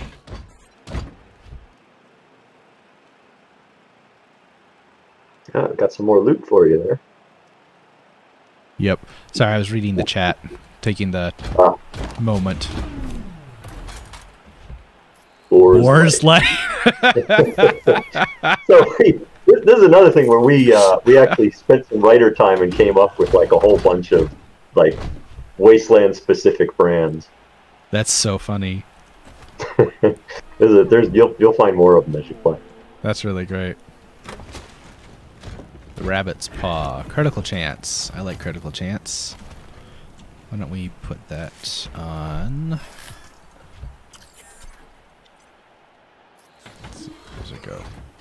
What is it? It might be the thing that you already have equipped. Oh, yeah. I see. Penetration. Well, I'll keep that because... yeah, that's fine. Don't need to worry about that yet. I think we're safe. Yeah, okay. There are lots of loot that they're gonna give us here.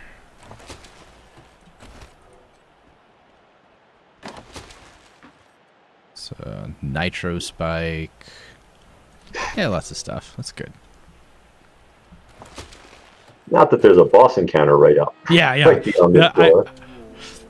It's always so funny, like seeing some of the level design, because there's the trope of it being a little bit obvious that you're, oh, there's a save, clearly is a big boss coming up. But Lydia and I, so my wife and I, we watch movies sometimes or television shows, and the character walks into like a big like area, like, oh, boss fight, Yep.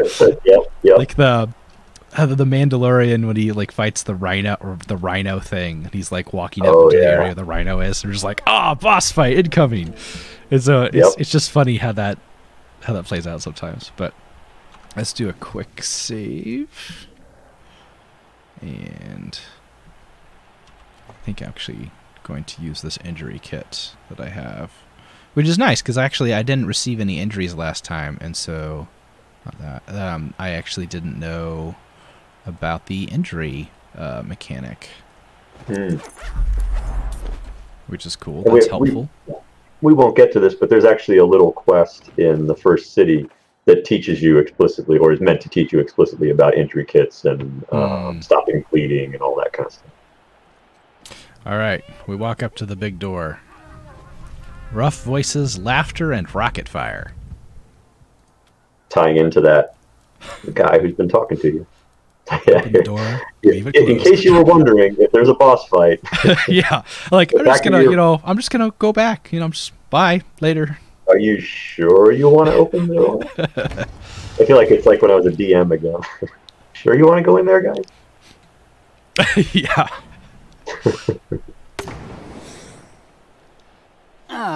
Damn it. Looks like we killed them all. Guess the fun's over. Bummer. Wait a minute. Maybe not. Howdy, Hotlander. As much fun as it is killing folk long distance, I like it best when the deluge of blood happens up close and personal. You know what I mean? The rest is gonna be sorry he stayed home. He loves him some entrails. There's the Erastus mention again. I believe he has entrails around his neck. Yeah, he's pretty gross. I think this is the first of these close-up dialogues, right? Where you're actually seeing the character in a cinematic. Yeah. Oh, yeah, there was a point noted, and I want to emphasize this too. The voice acting in this game is incredible. Like, it's really, really top quality. I love the voice acting in this game. And it's in everything, like the recordings, the things on the side, the things you pick up, the radio, like every person you interact with, it is just really, really quality. There's a guy later on called the Prisoner. Oh, yeah. Some good voice acting. Yeah. And let me just tell you from a production perspective how difficult it is to get full voice acting in a game. Like, as much as players are like, this is so cool, like the writing and design team is like, oh God. we always like, we know it's going to be tough when we have to do that. Yeah. Because it means basically you have to get all the writing done early. And then the other issue is, like, if you find bugs later on, like once the voice acting has been recorded and you need to change dialogue to like deal with the bugs, that's a big problem. Yeah. So yeah. It's a challenge, but it's very impressive when it's pulled off well, and this is well done. I'm super good, and I agree with Raoul in the chat that melee combat 2 really sounds appropriate. I think. Yep. Yeah, that's cool. We did some. How you used it? Sweet. Ooh, I'll sharpen my knife on your bones, and I'll wash it clean in your blood. For the deluge is coming, you heathen, and I'm its harbinger. And it all begins here, you little prairie dog. What I do to you, the Dorsey's gonna do to all of Colorado. So squeal all you want. No one's coming to save Who saw that coming? Holy shit! They done killed Jared! Thought he'd Never shut up. Heads up, Rangers. More incoming.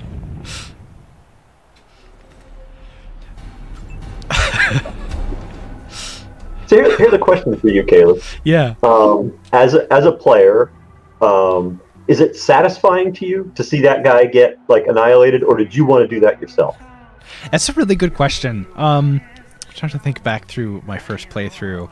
I feel like it really like I was not expecting it. Because, you know, I mean, I'm a player. I'm used to taking on the boss and just all that normal stuff. I was not expecting it at all, and to have the Major show up and be like kind of badass and everything is like really. I think it was a positive experience to see that happen. Be like, oh yeah, we've got people on our team. We're not in here by ourselves. That kind of a thing. This music track. We debated that on our team. Like that was, that was actually to have like the first cinematic dialogue end with that was like something that we had wanted to do from. I don't even remember who requested it, but that was like a long time in the game. But we were going back and forth on, well, is that, the player's going to be irritated because they don't actually get to do it? But I think you're absolutely right. That I think ultimately it probably was the right decision because it was so memorable and no one was expecting it. So it's like that kind of thing that people will talk about to their friends. And I think it's, you've killed 1,000 bosses that you hated and wanted to get rid of, but that hasn't happened very often. Right. I don't know if you could hear this music track that's happening underneath here, but it is something utterly special. Yeah. I need to see if I can bring this up a little bit. This is Brian Fargo. Like he really wanted like voiced music because that's just not done much in combat. And this song in particular, he actually found, and then we ended up using it in this first combat. It's something real special. It's cool. And they were mentioning like the lyrics for this a few times, like leading up to this. There was like people saying lines that were essentially drawn from the lyrics of the song. Right. Let's see here. It's my move.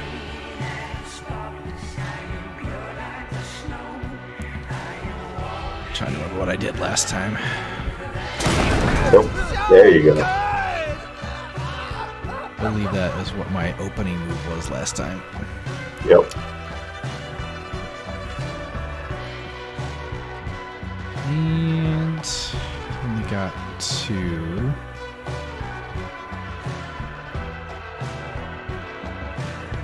Let's do it. Die, fuckers!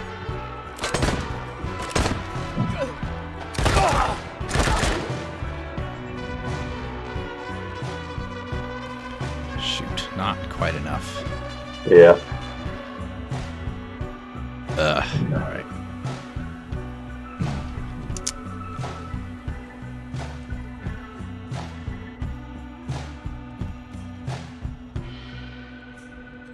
He's not killed a Dorsey, still breathing! Good shot. I was pretty happy with it.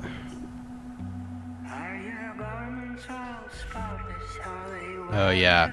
This is an interesting thing. I've seen something similar in other games where you basically are, every time you make a successful attack, you get sort of like a meter here that you're filling up for a special attack that you can do only sometimes when you've completely filled this up. I think actually BattleTech was doing something similar to that, where you could kind of like build up to a special attack. I haven't used much of these yet, but it is actually well timed that this would show up sometime around this last battle. Yep. Yeah, there was definitely an attempt to sort of base out these concepts so that you introduce a couple core concepts in the first fight, a couple core concepts in the second fight, and then like some stuff like this in the third fight. I think it feels really well spaced out. Like the tutorials are notoriously difficult to get right. Oh yeah. And so I feel like this does a really good job of that. Like, separating out the pieces and having it all come together. Oh boy.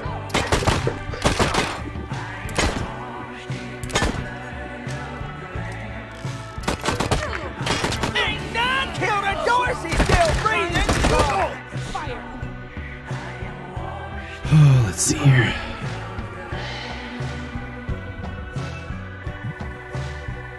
Does this work? It's not nearly as much as I would like it to be. Got another attack.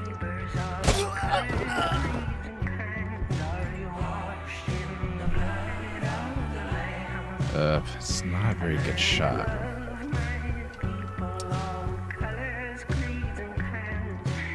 Yeah, and she's not close to any of those exploding barrels either, is she? Oh, that works. That works really well. I'll take it.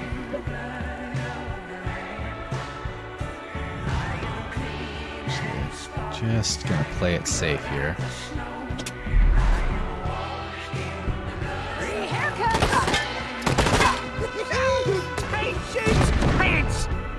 Jeez.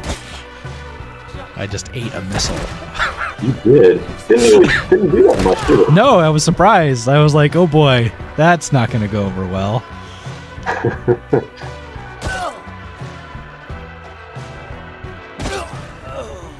Wow. Eats a missile and still kills somebody in the same turn. Oh, and there's a level up system. All right. Quick save. Grab our loot somewhere in here. Muscle tissue. Yes. Give me that muscle tissue. I do like it when things are labeled as junk. Yeah. Then you just know that there's don't be a hoarder. You don't need the stuff. Just sell it at the first opportunity. Like, so who exactly is paying $15 for random muscle tissue? like, I have to wonder that. It is the Wasteland, I guess. I'm gonna take a second here to read the chat real quick.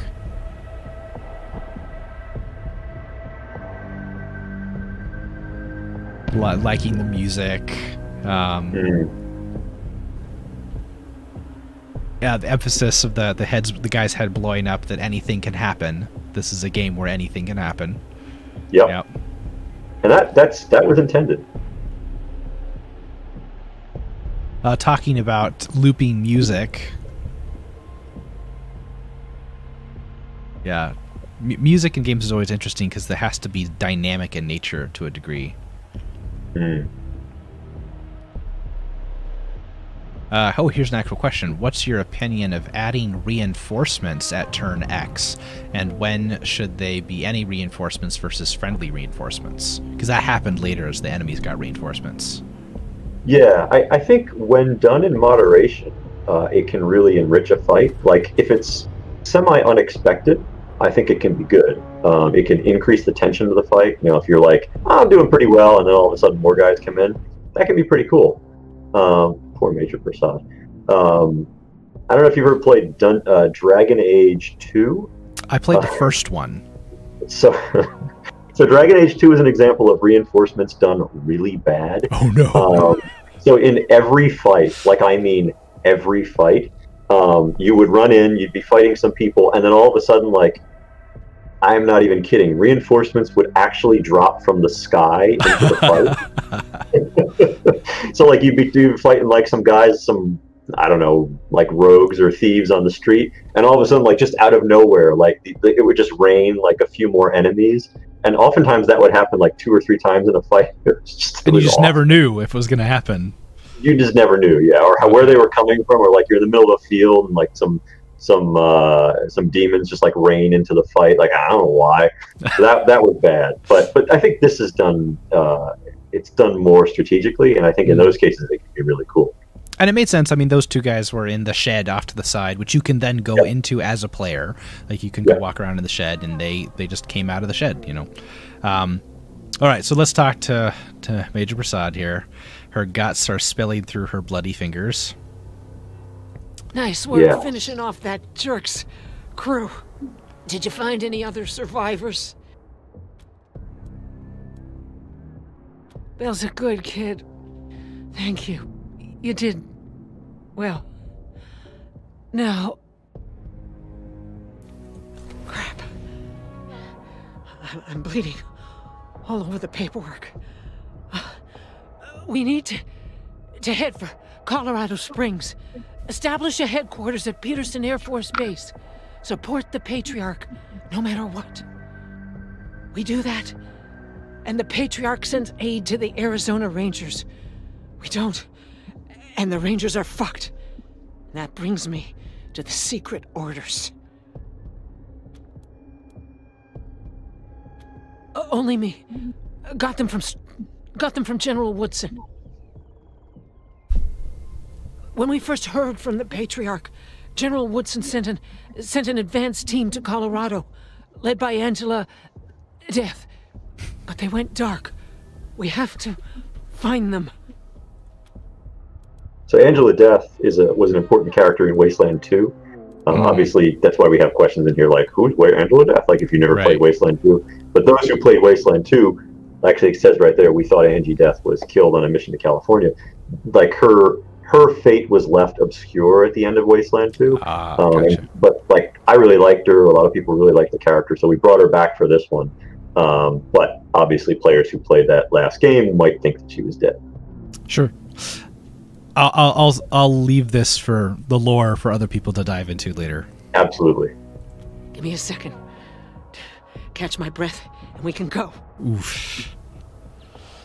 So I have to say, I actually wrote maybe the original version of this dialogue, and I felt so bad writing it because I like this character, and I'm like, oh man, this is not going to end well for her. I'm going to get up. We're going to keep going. And we're going to go do it.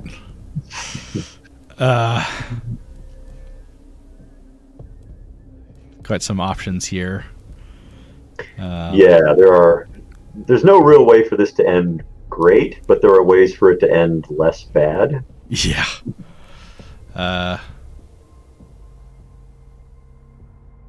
It doesn't matter how bad my wounds are. We can't stay here. So with some of these other options being out and neither of those being particularly great, we're just going to go ahead and help her up. Yep. Maybe it'll work out. Yeah.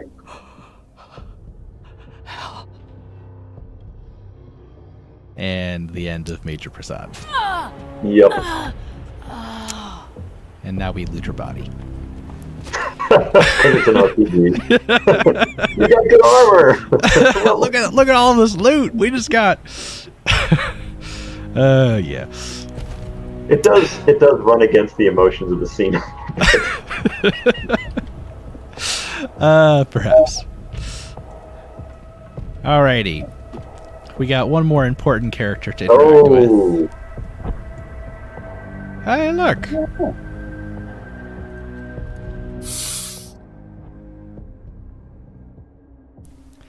As you get close, you see the cat has a dog tag rather than a collar, which is embossed with the name Tom.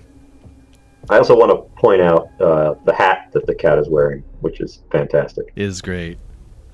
Now, in this case, I wasn't sure if what you would end up doing with Jody, but sure. Animal Whisperer, you don't even have to worry about it. But if you do have cigarettes for the cigarette smoking cat, you can get him that way too. Such a. Oh, hey, Raoul has a narrative reason to loot her. Don't let the equipment fall into enemy hands. Yes. Excellent.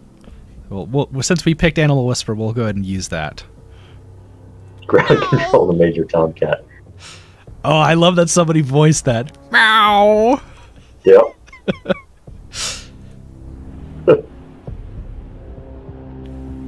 Now Major Tomcat is with us. And follows us around, which is cool. Your first pet.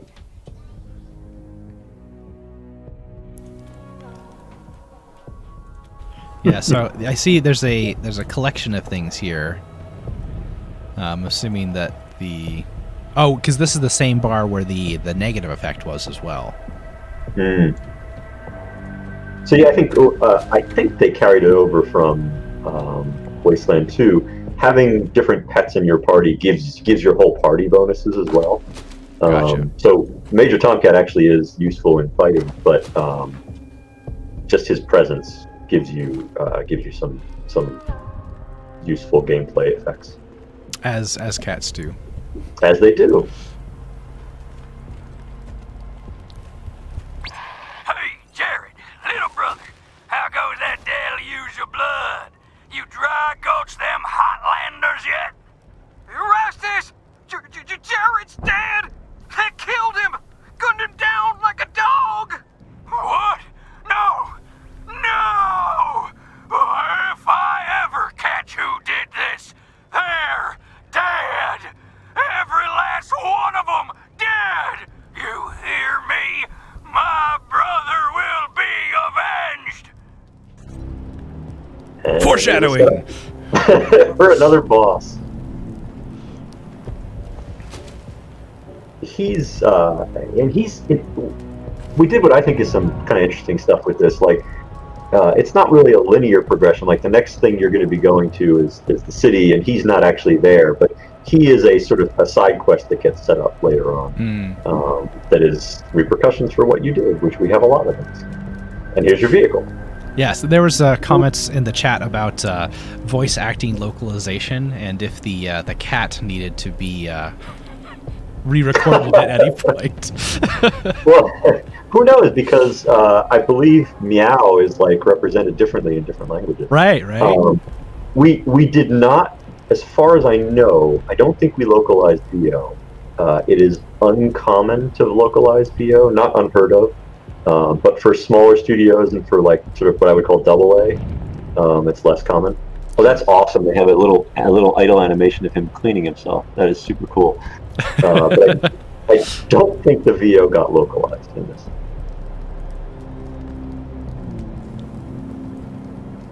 All right, let's go ahead and interact with our cool-looking thing with a turret on top. Actually, it's pretty cool design. Major Prasad?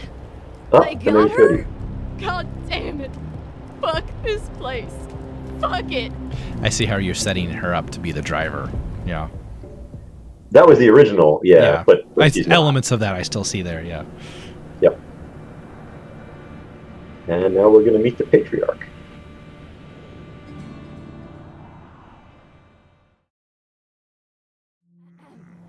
Welcome, Rangers. You may approach the Patriarch.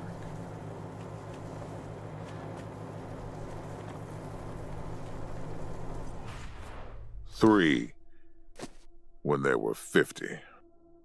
Cold logic says I should turn you away. That there aren't enough of you left to do the job at hand. But that Dorsey ambush was my fault. And I owe you more than explanations and apologies. So, here's something more tangible. The Dorseys didn't just attack you. They attacked my city. This one was trying to burn down our jail. If you want some vengeance for what was done to you, he's yours.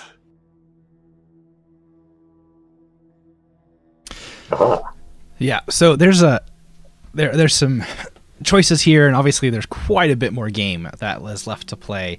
But yep. I'm gonna kind of push a lot of the rest of this to the side because we're getting close to being about out of time. That was a good run through. I'm glad that we got this far because there was a lot of good stuff to go through in that first level. But I do want to say that we wanted to give people some extra time here towards the end specifically, like maybe a little bit less about Wasteland 3, though feel free to ask any questions or anything that you'd be curious about with Wasteland 3. But George is a long-time game developer in the professional industry, and he's got a lot of experience he is pulling from. If there are any questions that people have for George just about his experiences in the industry or anything like that, I'm sure George would love to engage with you all on that. So we'll take a couple extra minutes to field questions and that kind of a thing. But George, do you think we should kill him or let the Patriarch do it? So, I have never seen, almost everybody says he's your prisoner, you can do the honors. I've never seen the kill the Dorsey, so let's do it. That's kind of funny because I actually did that last time. Wow, cool.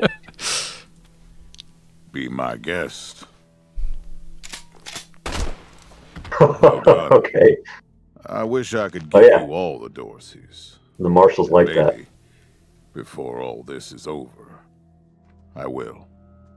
But for now, let me address your immediate needs. In addition to this base and the aid I promised your general, I'll be giving you the resources to return your force to full strength.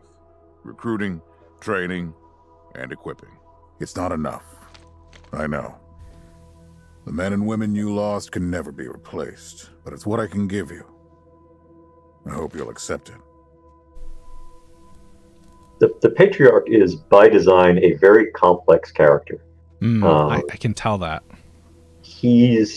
I actually wanted to have a character who is, on his face, he's a dictator.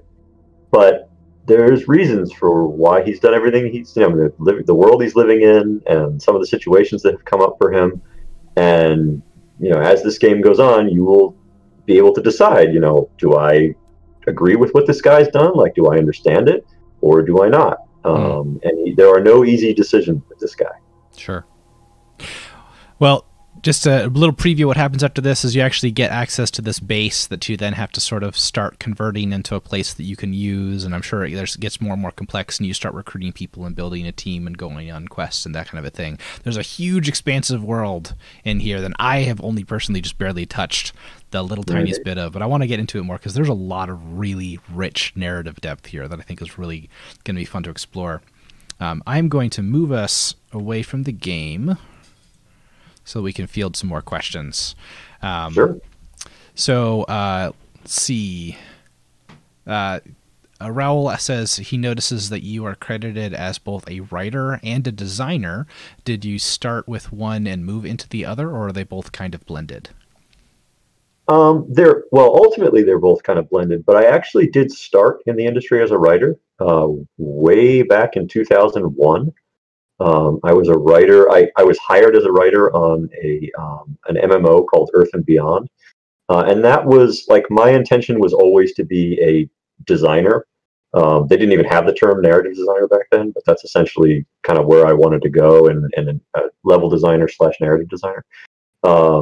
So writing was something that I was good at that got me in, but then I pushed very quickly to try to learn the design skills as well, because I think you're more so today there is more specialization, so there are people who can get by just being one thing, but I think the more things you can do and the more aspects of game development that you understand, the more valuable you are, and the more you can contribute to the game as a whole.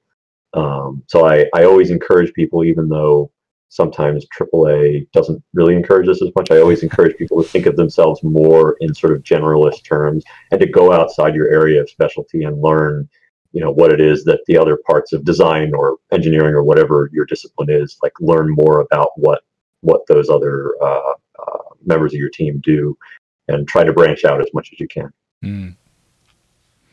We have a question from Jason. What design or narrative strategies do you use to help the player empathize with the characters that are role-playing? The characters that they are playing, or the characters that they meet? Well, this is worded as they role-play, and maybe Jason can clarify that. Okay.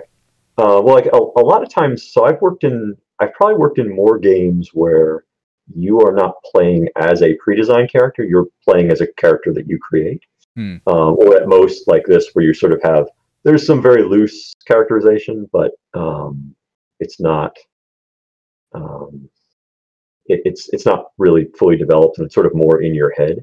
So giving players archetypes that they can latch onto throughout the game. So like, for example, thinking about a game like this, considering ahead of time, like what are the types of rangers that the player might want to play, right?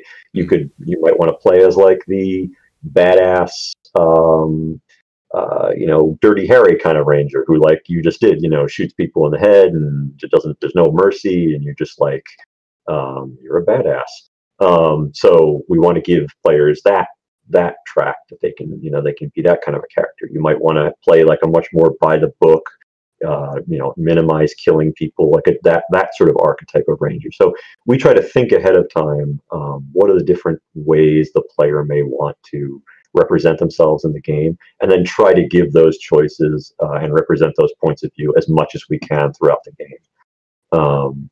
It is different, I think, when you're writing for something like The Witcher, where you're actually playing a pre-developed character. I haven't done as much of that, so I probably can't speak to that quite as well. A question from Raul. As a writer and designer myself, what's a way to share these skills in a portfolio to share with the potential employers? It's one thing to post my art on ArtStation, but how to share writing and design? Yeah, that is tough. So if you're having a hard time with that, like, it's not just you. What I think we like to see is game work to the greatest extent possible. So if you have made a game, either on your own or with other people, if you've got a game that you can, whether it's, I don't know, a little indie thing or something that you can share with your employer, so they can actually play it and you're like, I did this part of this game. That is really useful. Another thing is, if you're just trying to show off your writing or narrative skills, going to one of the branching dialogue tools that are out there, and there are a lot of them, and creating something in one of those tools and then using that as a showcase. So it's like, yes, I can make branching dialogue and interesting characters, and here it is. Here's an example of what I can do. That's another way to do it. Writing samples on paper are less paper. I mean, I actually mean anything that's just like prose on a page. Probably less useful nowadays. We used to accept stuff like that, but now we really want to see that you are doing interactive narrative work. So something you can actually show that you have created and finished is the best thing that you can do. And if you have more of that, well, the more the better. Question from Jason. When first designing a new game, do you start with mechanics first or narrative first, or a blend of both?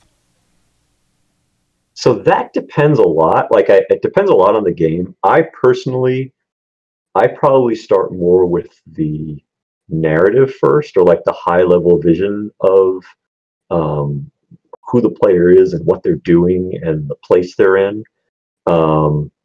I think it's important to have a high level vision of the types of mechanics that you're gonna like. Is this an RPG, like a party-based RPG, or is this a platformer? But I don't personally go into the details of the mechanics until later. I usually start with the narrative and the themes and the setting and the characters, and then the specific mechanics come out of that, as opposed to the other way around. The other way around is a perfectly valid way to do it too. It's just I operate better kind of coming from the narrative and going to the mechanics. But that it depends on the individual. Like it can work either way. And a question from Wes. As a designer, how much of the game do you actually get to see as it's being developed? It sounds like you might not always see the final product. Is this by design or just happenstance? Well, in this particular case, I didn't see it because I left the company like about 9 months before the game shipped. So that's why I'm seeing some of this throughout this. And I'm like, oh, look, they added that. Typically, I would see everything and I would be playtesting, especially as a lead, I would be playtesting this thing to death, like all the way through. And I would know this game so well I would not want to play it after its release, which is almost always the case. Like, I am so sick of most games, like, upon release, that I won't even, I've played every bit of them. I've played it through from beginning to end. I've put in tons of bugs and tons of feedback. And I'm just so done with that thing. I don't want to play it again once it's released. But one thing that I do that is really useful is I love watching Let's Plays of my games after they're released, because you see the way people react to stuff. It's like seeing the game again for the first time through a different pair of eyes. And even though you are so sick of this game, you will see things from the player's perspective that you'll realize, oh, look at that! Like, they saw that differently than I was assuming. And you learn a lot that way. I mean, there's been things where I've assumed, oh yeah, this totally works, this makes sense, and then somebody plays through, whether it's a level or a narrative or whatever, and something doesn't make sense to them, or something they perceive differently than you would have expected, and then you could take that experience into your next game, and you're going to be a better designer for it. Or even you can take that experience into the expansion if you're working on the expansion, and then do a better job on the expansion because of that. Scott, follow-up to that is, how did you like participating in a Let's Play of your own game? Oh, I love it. It's fun. So seeing Caleb's reactions, and also it's really fun to sit down and be like, if the audience is interested, to like look at like Jody Bell or other things where you're like, oh, there's a story behind why that's the way it is. And so many times, like if you are playing through a game and you see something that's like, why would they have done that?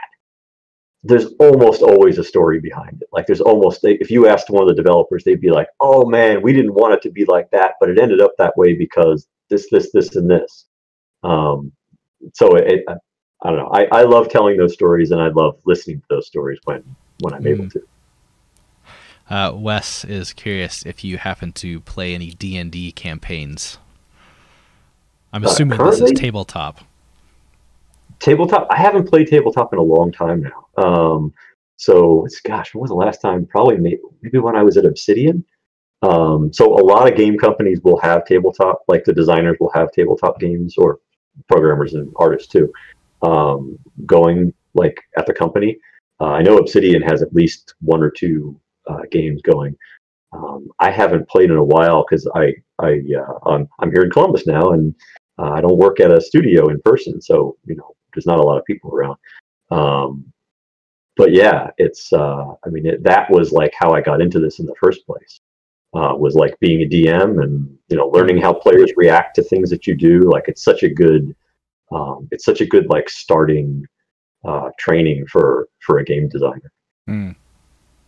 I was one thing that we've done at Digimancy is we just recently started playing like every other Friday. I think we're going to start doing it, right? Playing games. Yep, we just played Among Us for the first time as a company. So not D&D by a long shot, but it was actually quite humorous because I think half of us didn't know what we were doing. Oh yeah, I had never played before. I was completely clueless, but it was still really fun. And yeah, it was what, like maybe 7 or 8 of us, but yeah, it's a really good way, especially for like if you're on a remote team. It's a really good way to like have some quality, like just hangout time with your team. It's really valuable. Yeah, absolutely. I almost kind of wanted to open up the can of worms of like, how has it been working with and forming a remote team? I know that's been a big part of Digimancy's existence. Yeah. So the timing on Digimancy turned out to be tragically perfect. Because so I had planned to create a remote team in like 2019 when we first, like, me and the other founders conceived this, and then like right around the time that we were starting to put together our team for this publisher-backed project, COVID happened. So it turned out like really well. And we were sort of prepared for what everyone else ultimately had to do. A lot of the studios I worked for are operating now as remote teams. So we're all sort of having to figure this out together at the same time. I think it's gone really well overall. As long as you have people who know what they're getting into and don't mind working remotely, like there are certain people who have no problem doing that. Like I think some people will get kind of lonely working in their little room all day, even though you're talking to people a lot. So I think some people are better suited for it than others. I know people who are great game developers, but would never want to just sit in their room all day and without having a team around them. So if you can gather a team who know what they're getting into and are self-motivated and can do the work by themselves in the off or in separate places, then it works. But you have to really know what you're getting into and know that you're the kind of person who can motivate yourself, even though you're in a room by yourself most of the time. So I've got one last question. This is one's from Wes.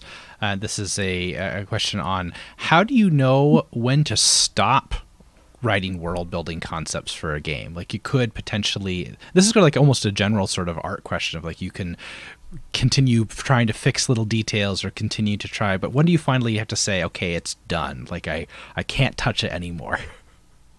That's a really hard question. There's a few different answers. I mean, the easiest answer is it's time to start making the game because the publisher says so. So no more messing around with the setting stuff. Another part of it is I always try to leave, like, you need a certain amount of setting and narrative stuff set up before you start going, just in order to do basic work. But I try to leave some things open so that you have some leeway as you go in, because as you're creating a story or as you're building levels and creating the game, there are times when you're like, I need to figure out some more lore here, or we need to bring in something else, or, oh, wouldn't it be good if there was like another country over there, like next door to the nation that we're in that had these characteristics. So you want to kind of have a certain amount of freedom to be able to create that stuff on the fly as you move forward and enrich your world. So you kind of want to leave some things open. I think I tend to leave more things open than some designers are comfortable with. So like I'll be like, we don't even need a map of this world. Who cares? And then like some of the other designers are like, no, George, we really need a map of this world to understand what the heck we're doing. So I'm like, okay.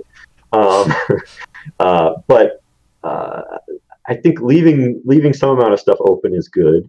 And giving yourself, like some freedom to be able to move forward in the future. Some of it is also just like experience and instinct and knowing how much. Like a lot of designers, when they first start, they do too much. Like they feel like I have to have every inch of this world and every single character figured out. And I was like that like 30 years ago too. But you sort of, after a while, start to figure out like how much of this we have to figure out now and how much we can kind of be like, let it ride, we'll be okay. So at least half of it's experience.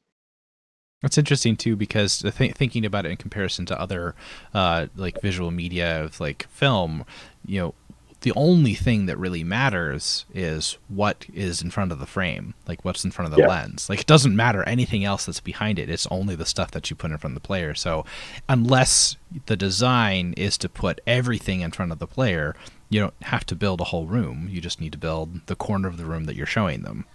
And I will say something that is very tempting to do when you have a lot of backstory and other information written, it is very tempting to create dialogues where you give the player the option to say, tell me the history of the dwarves.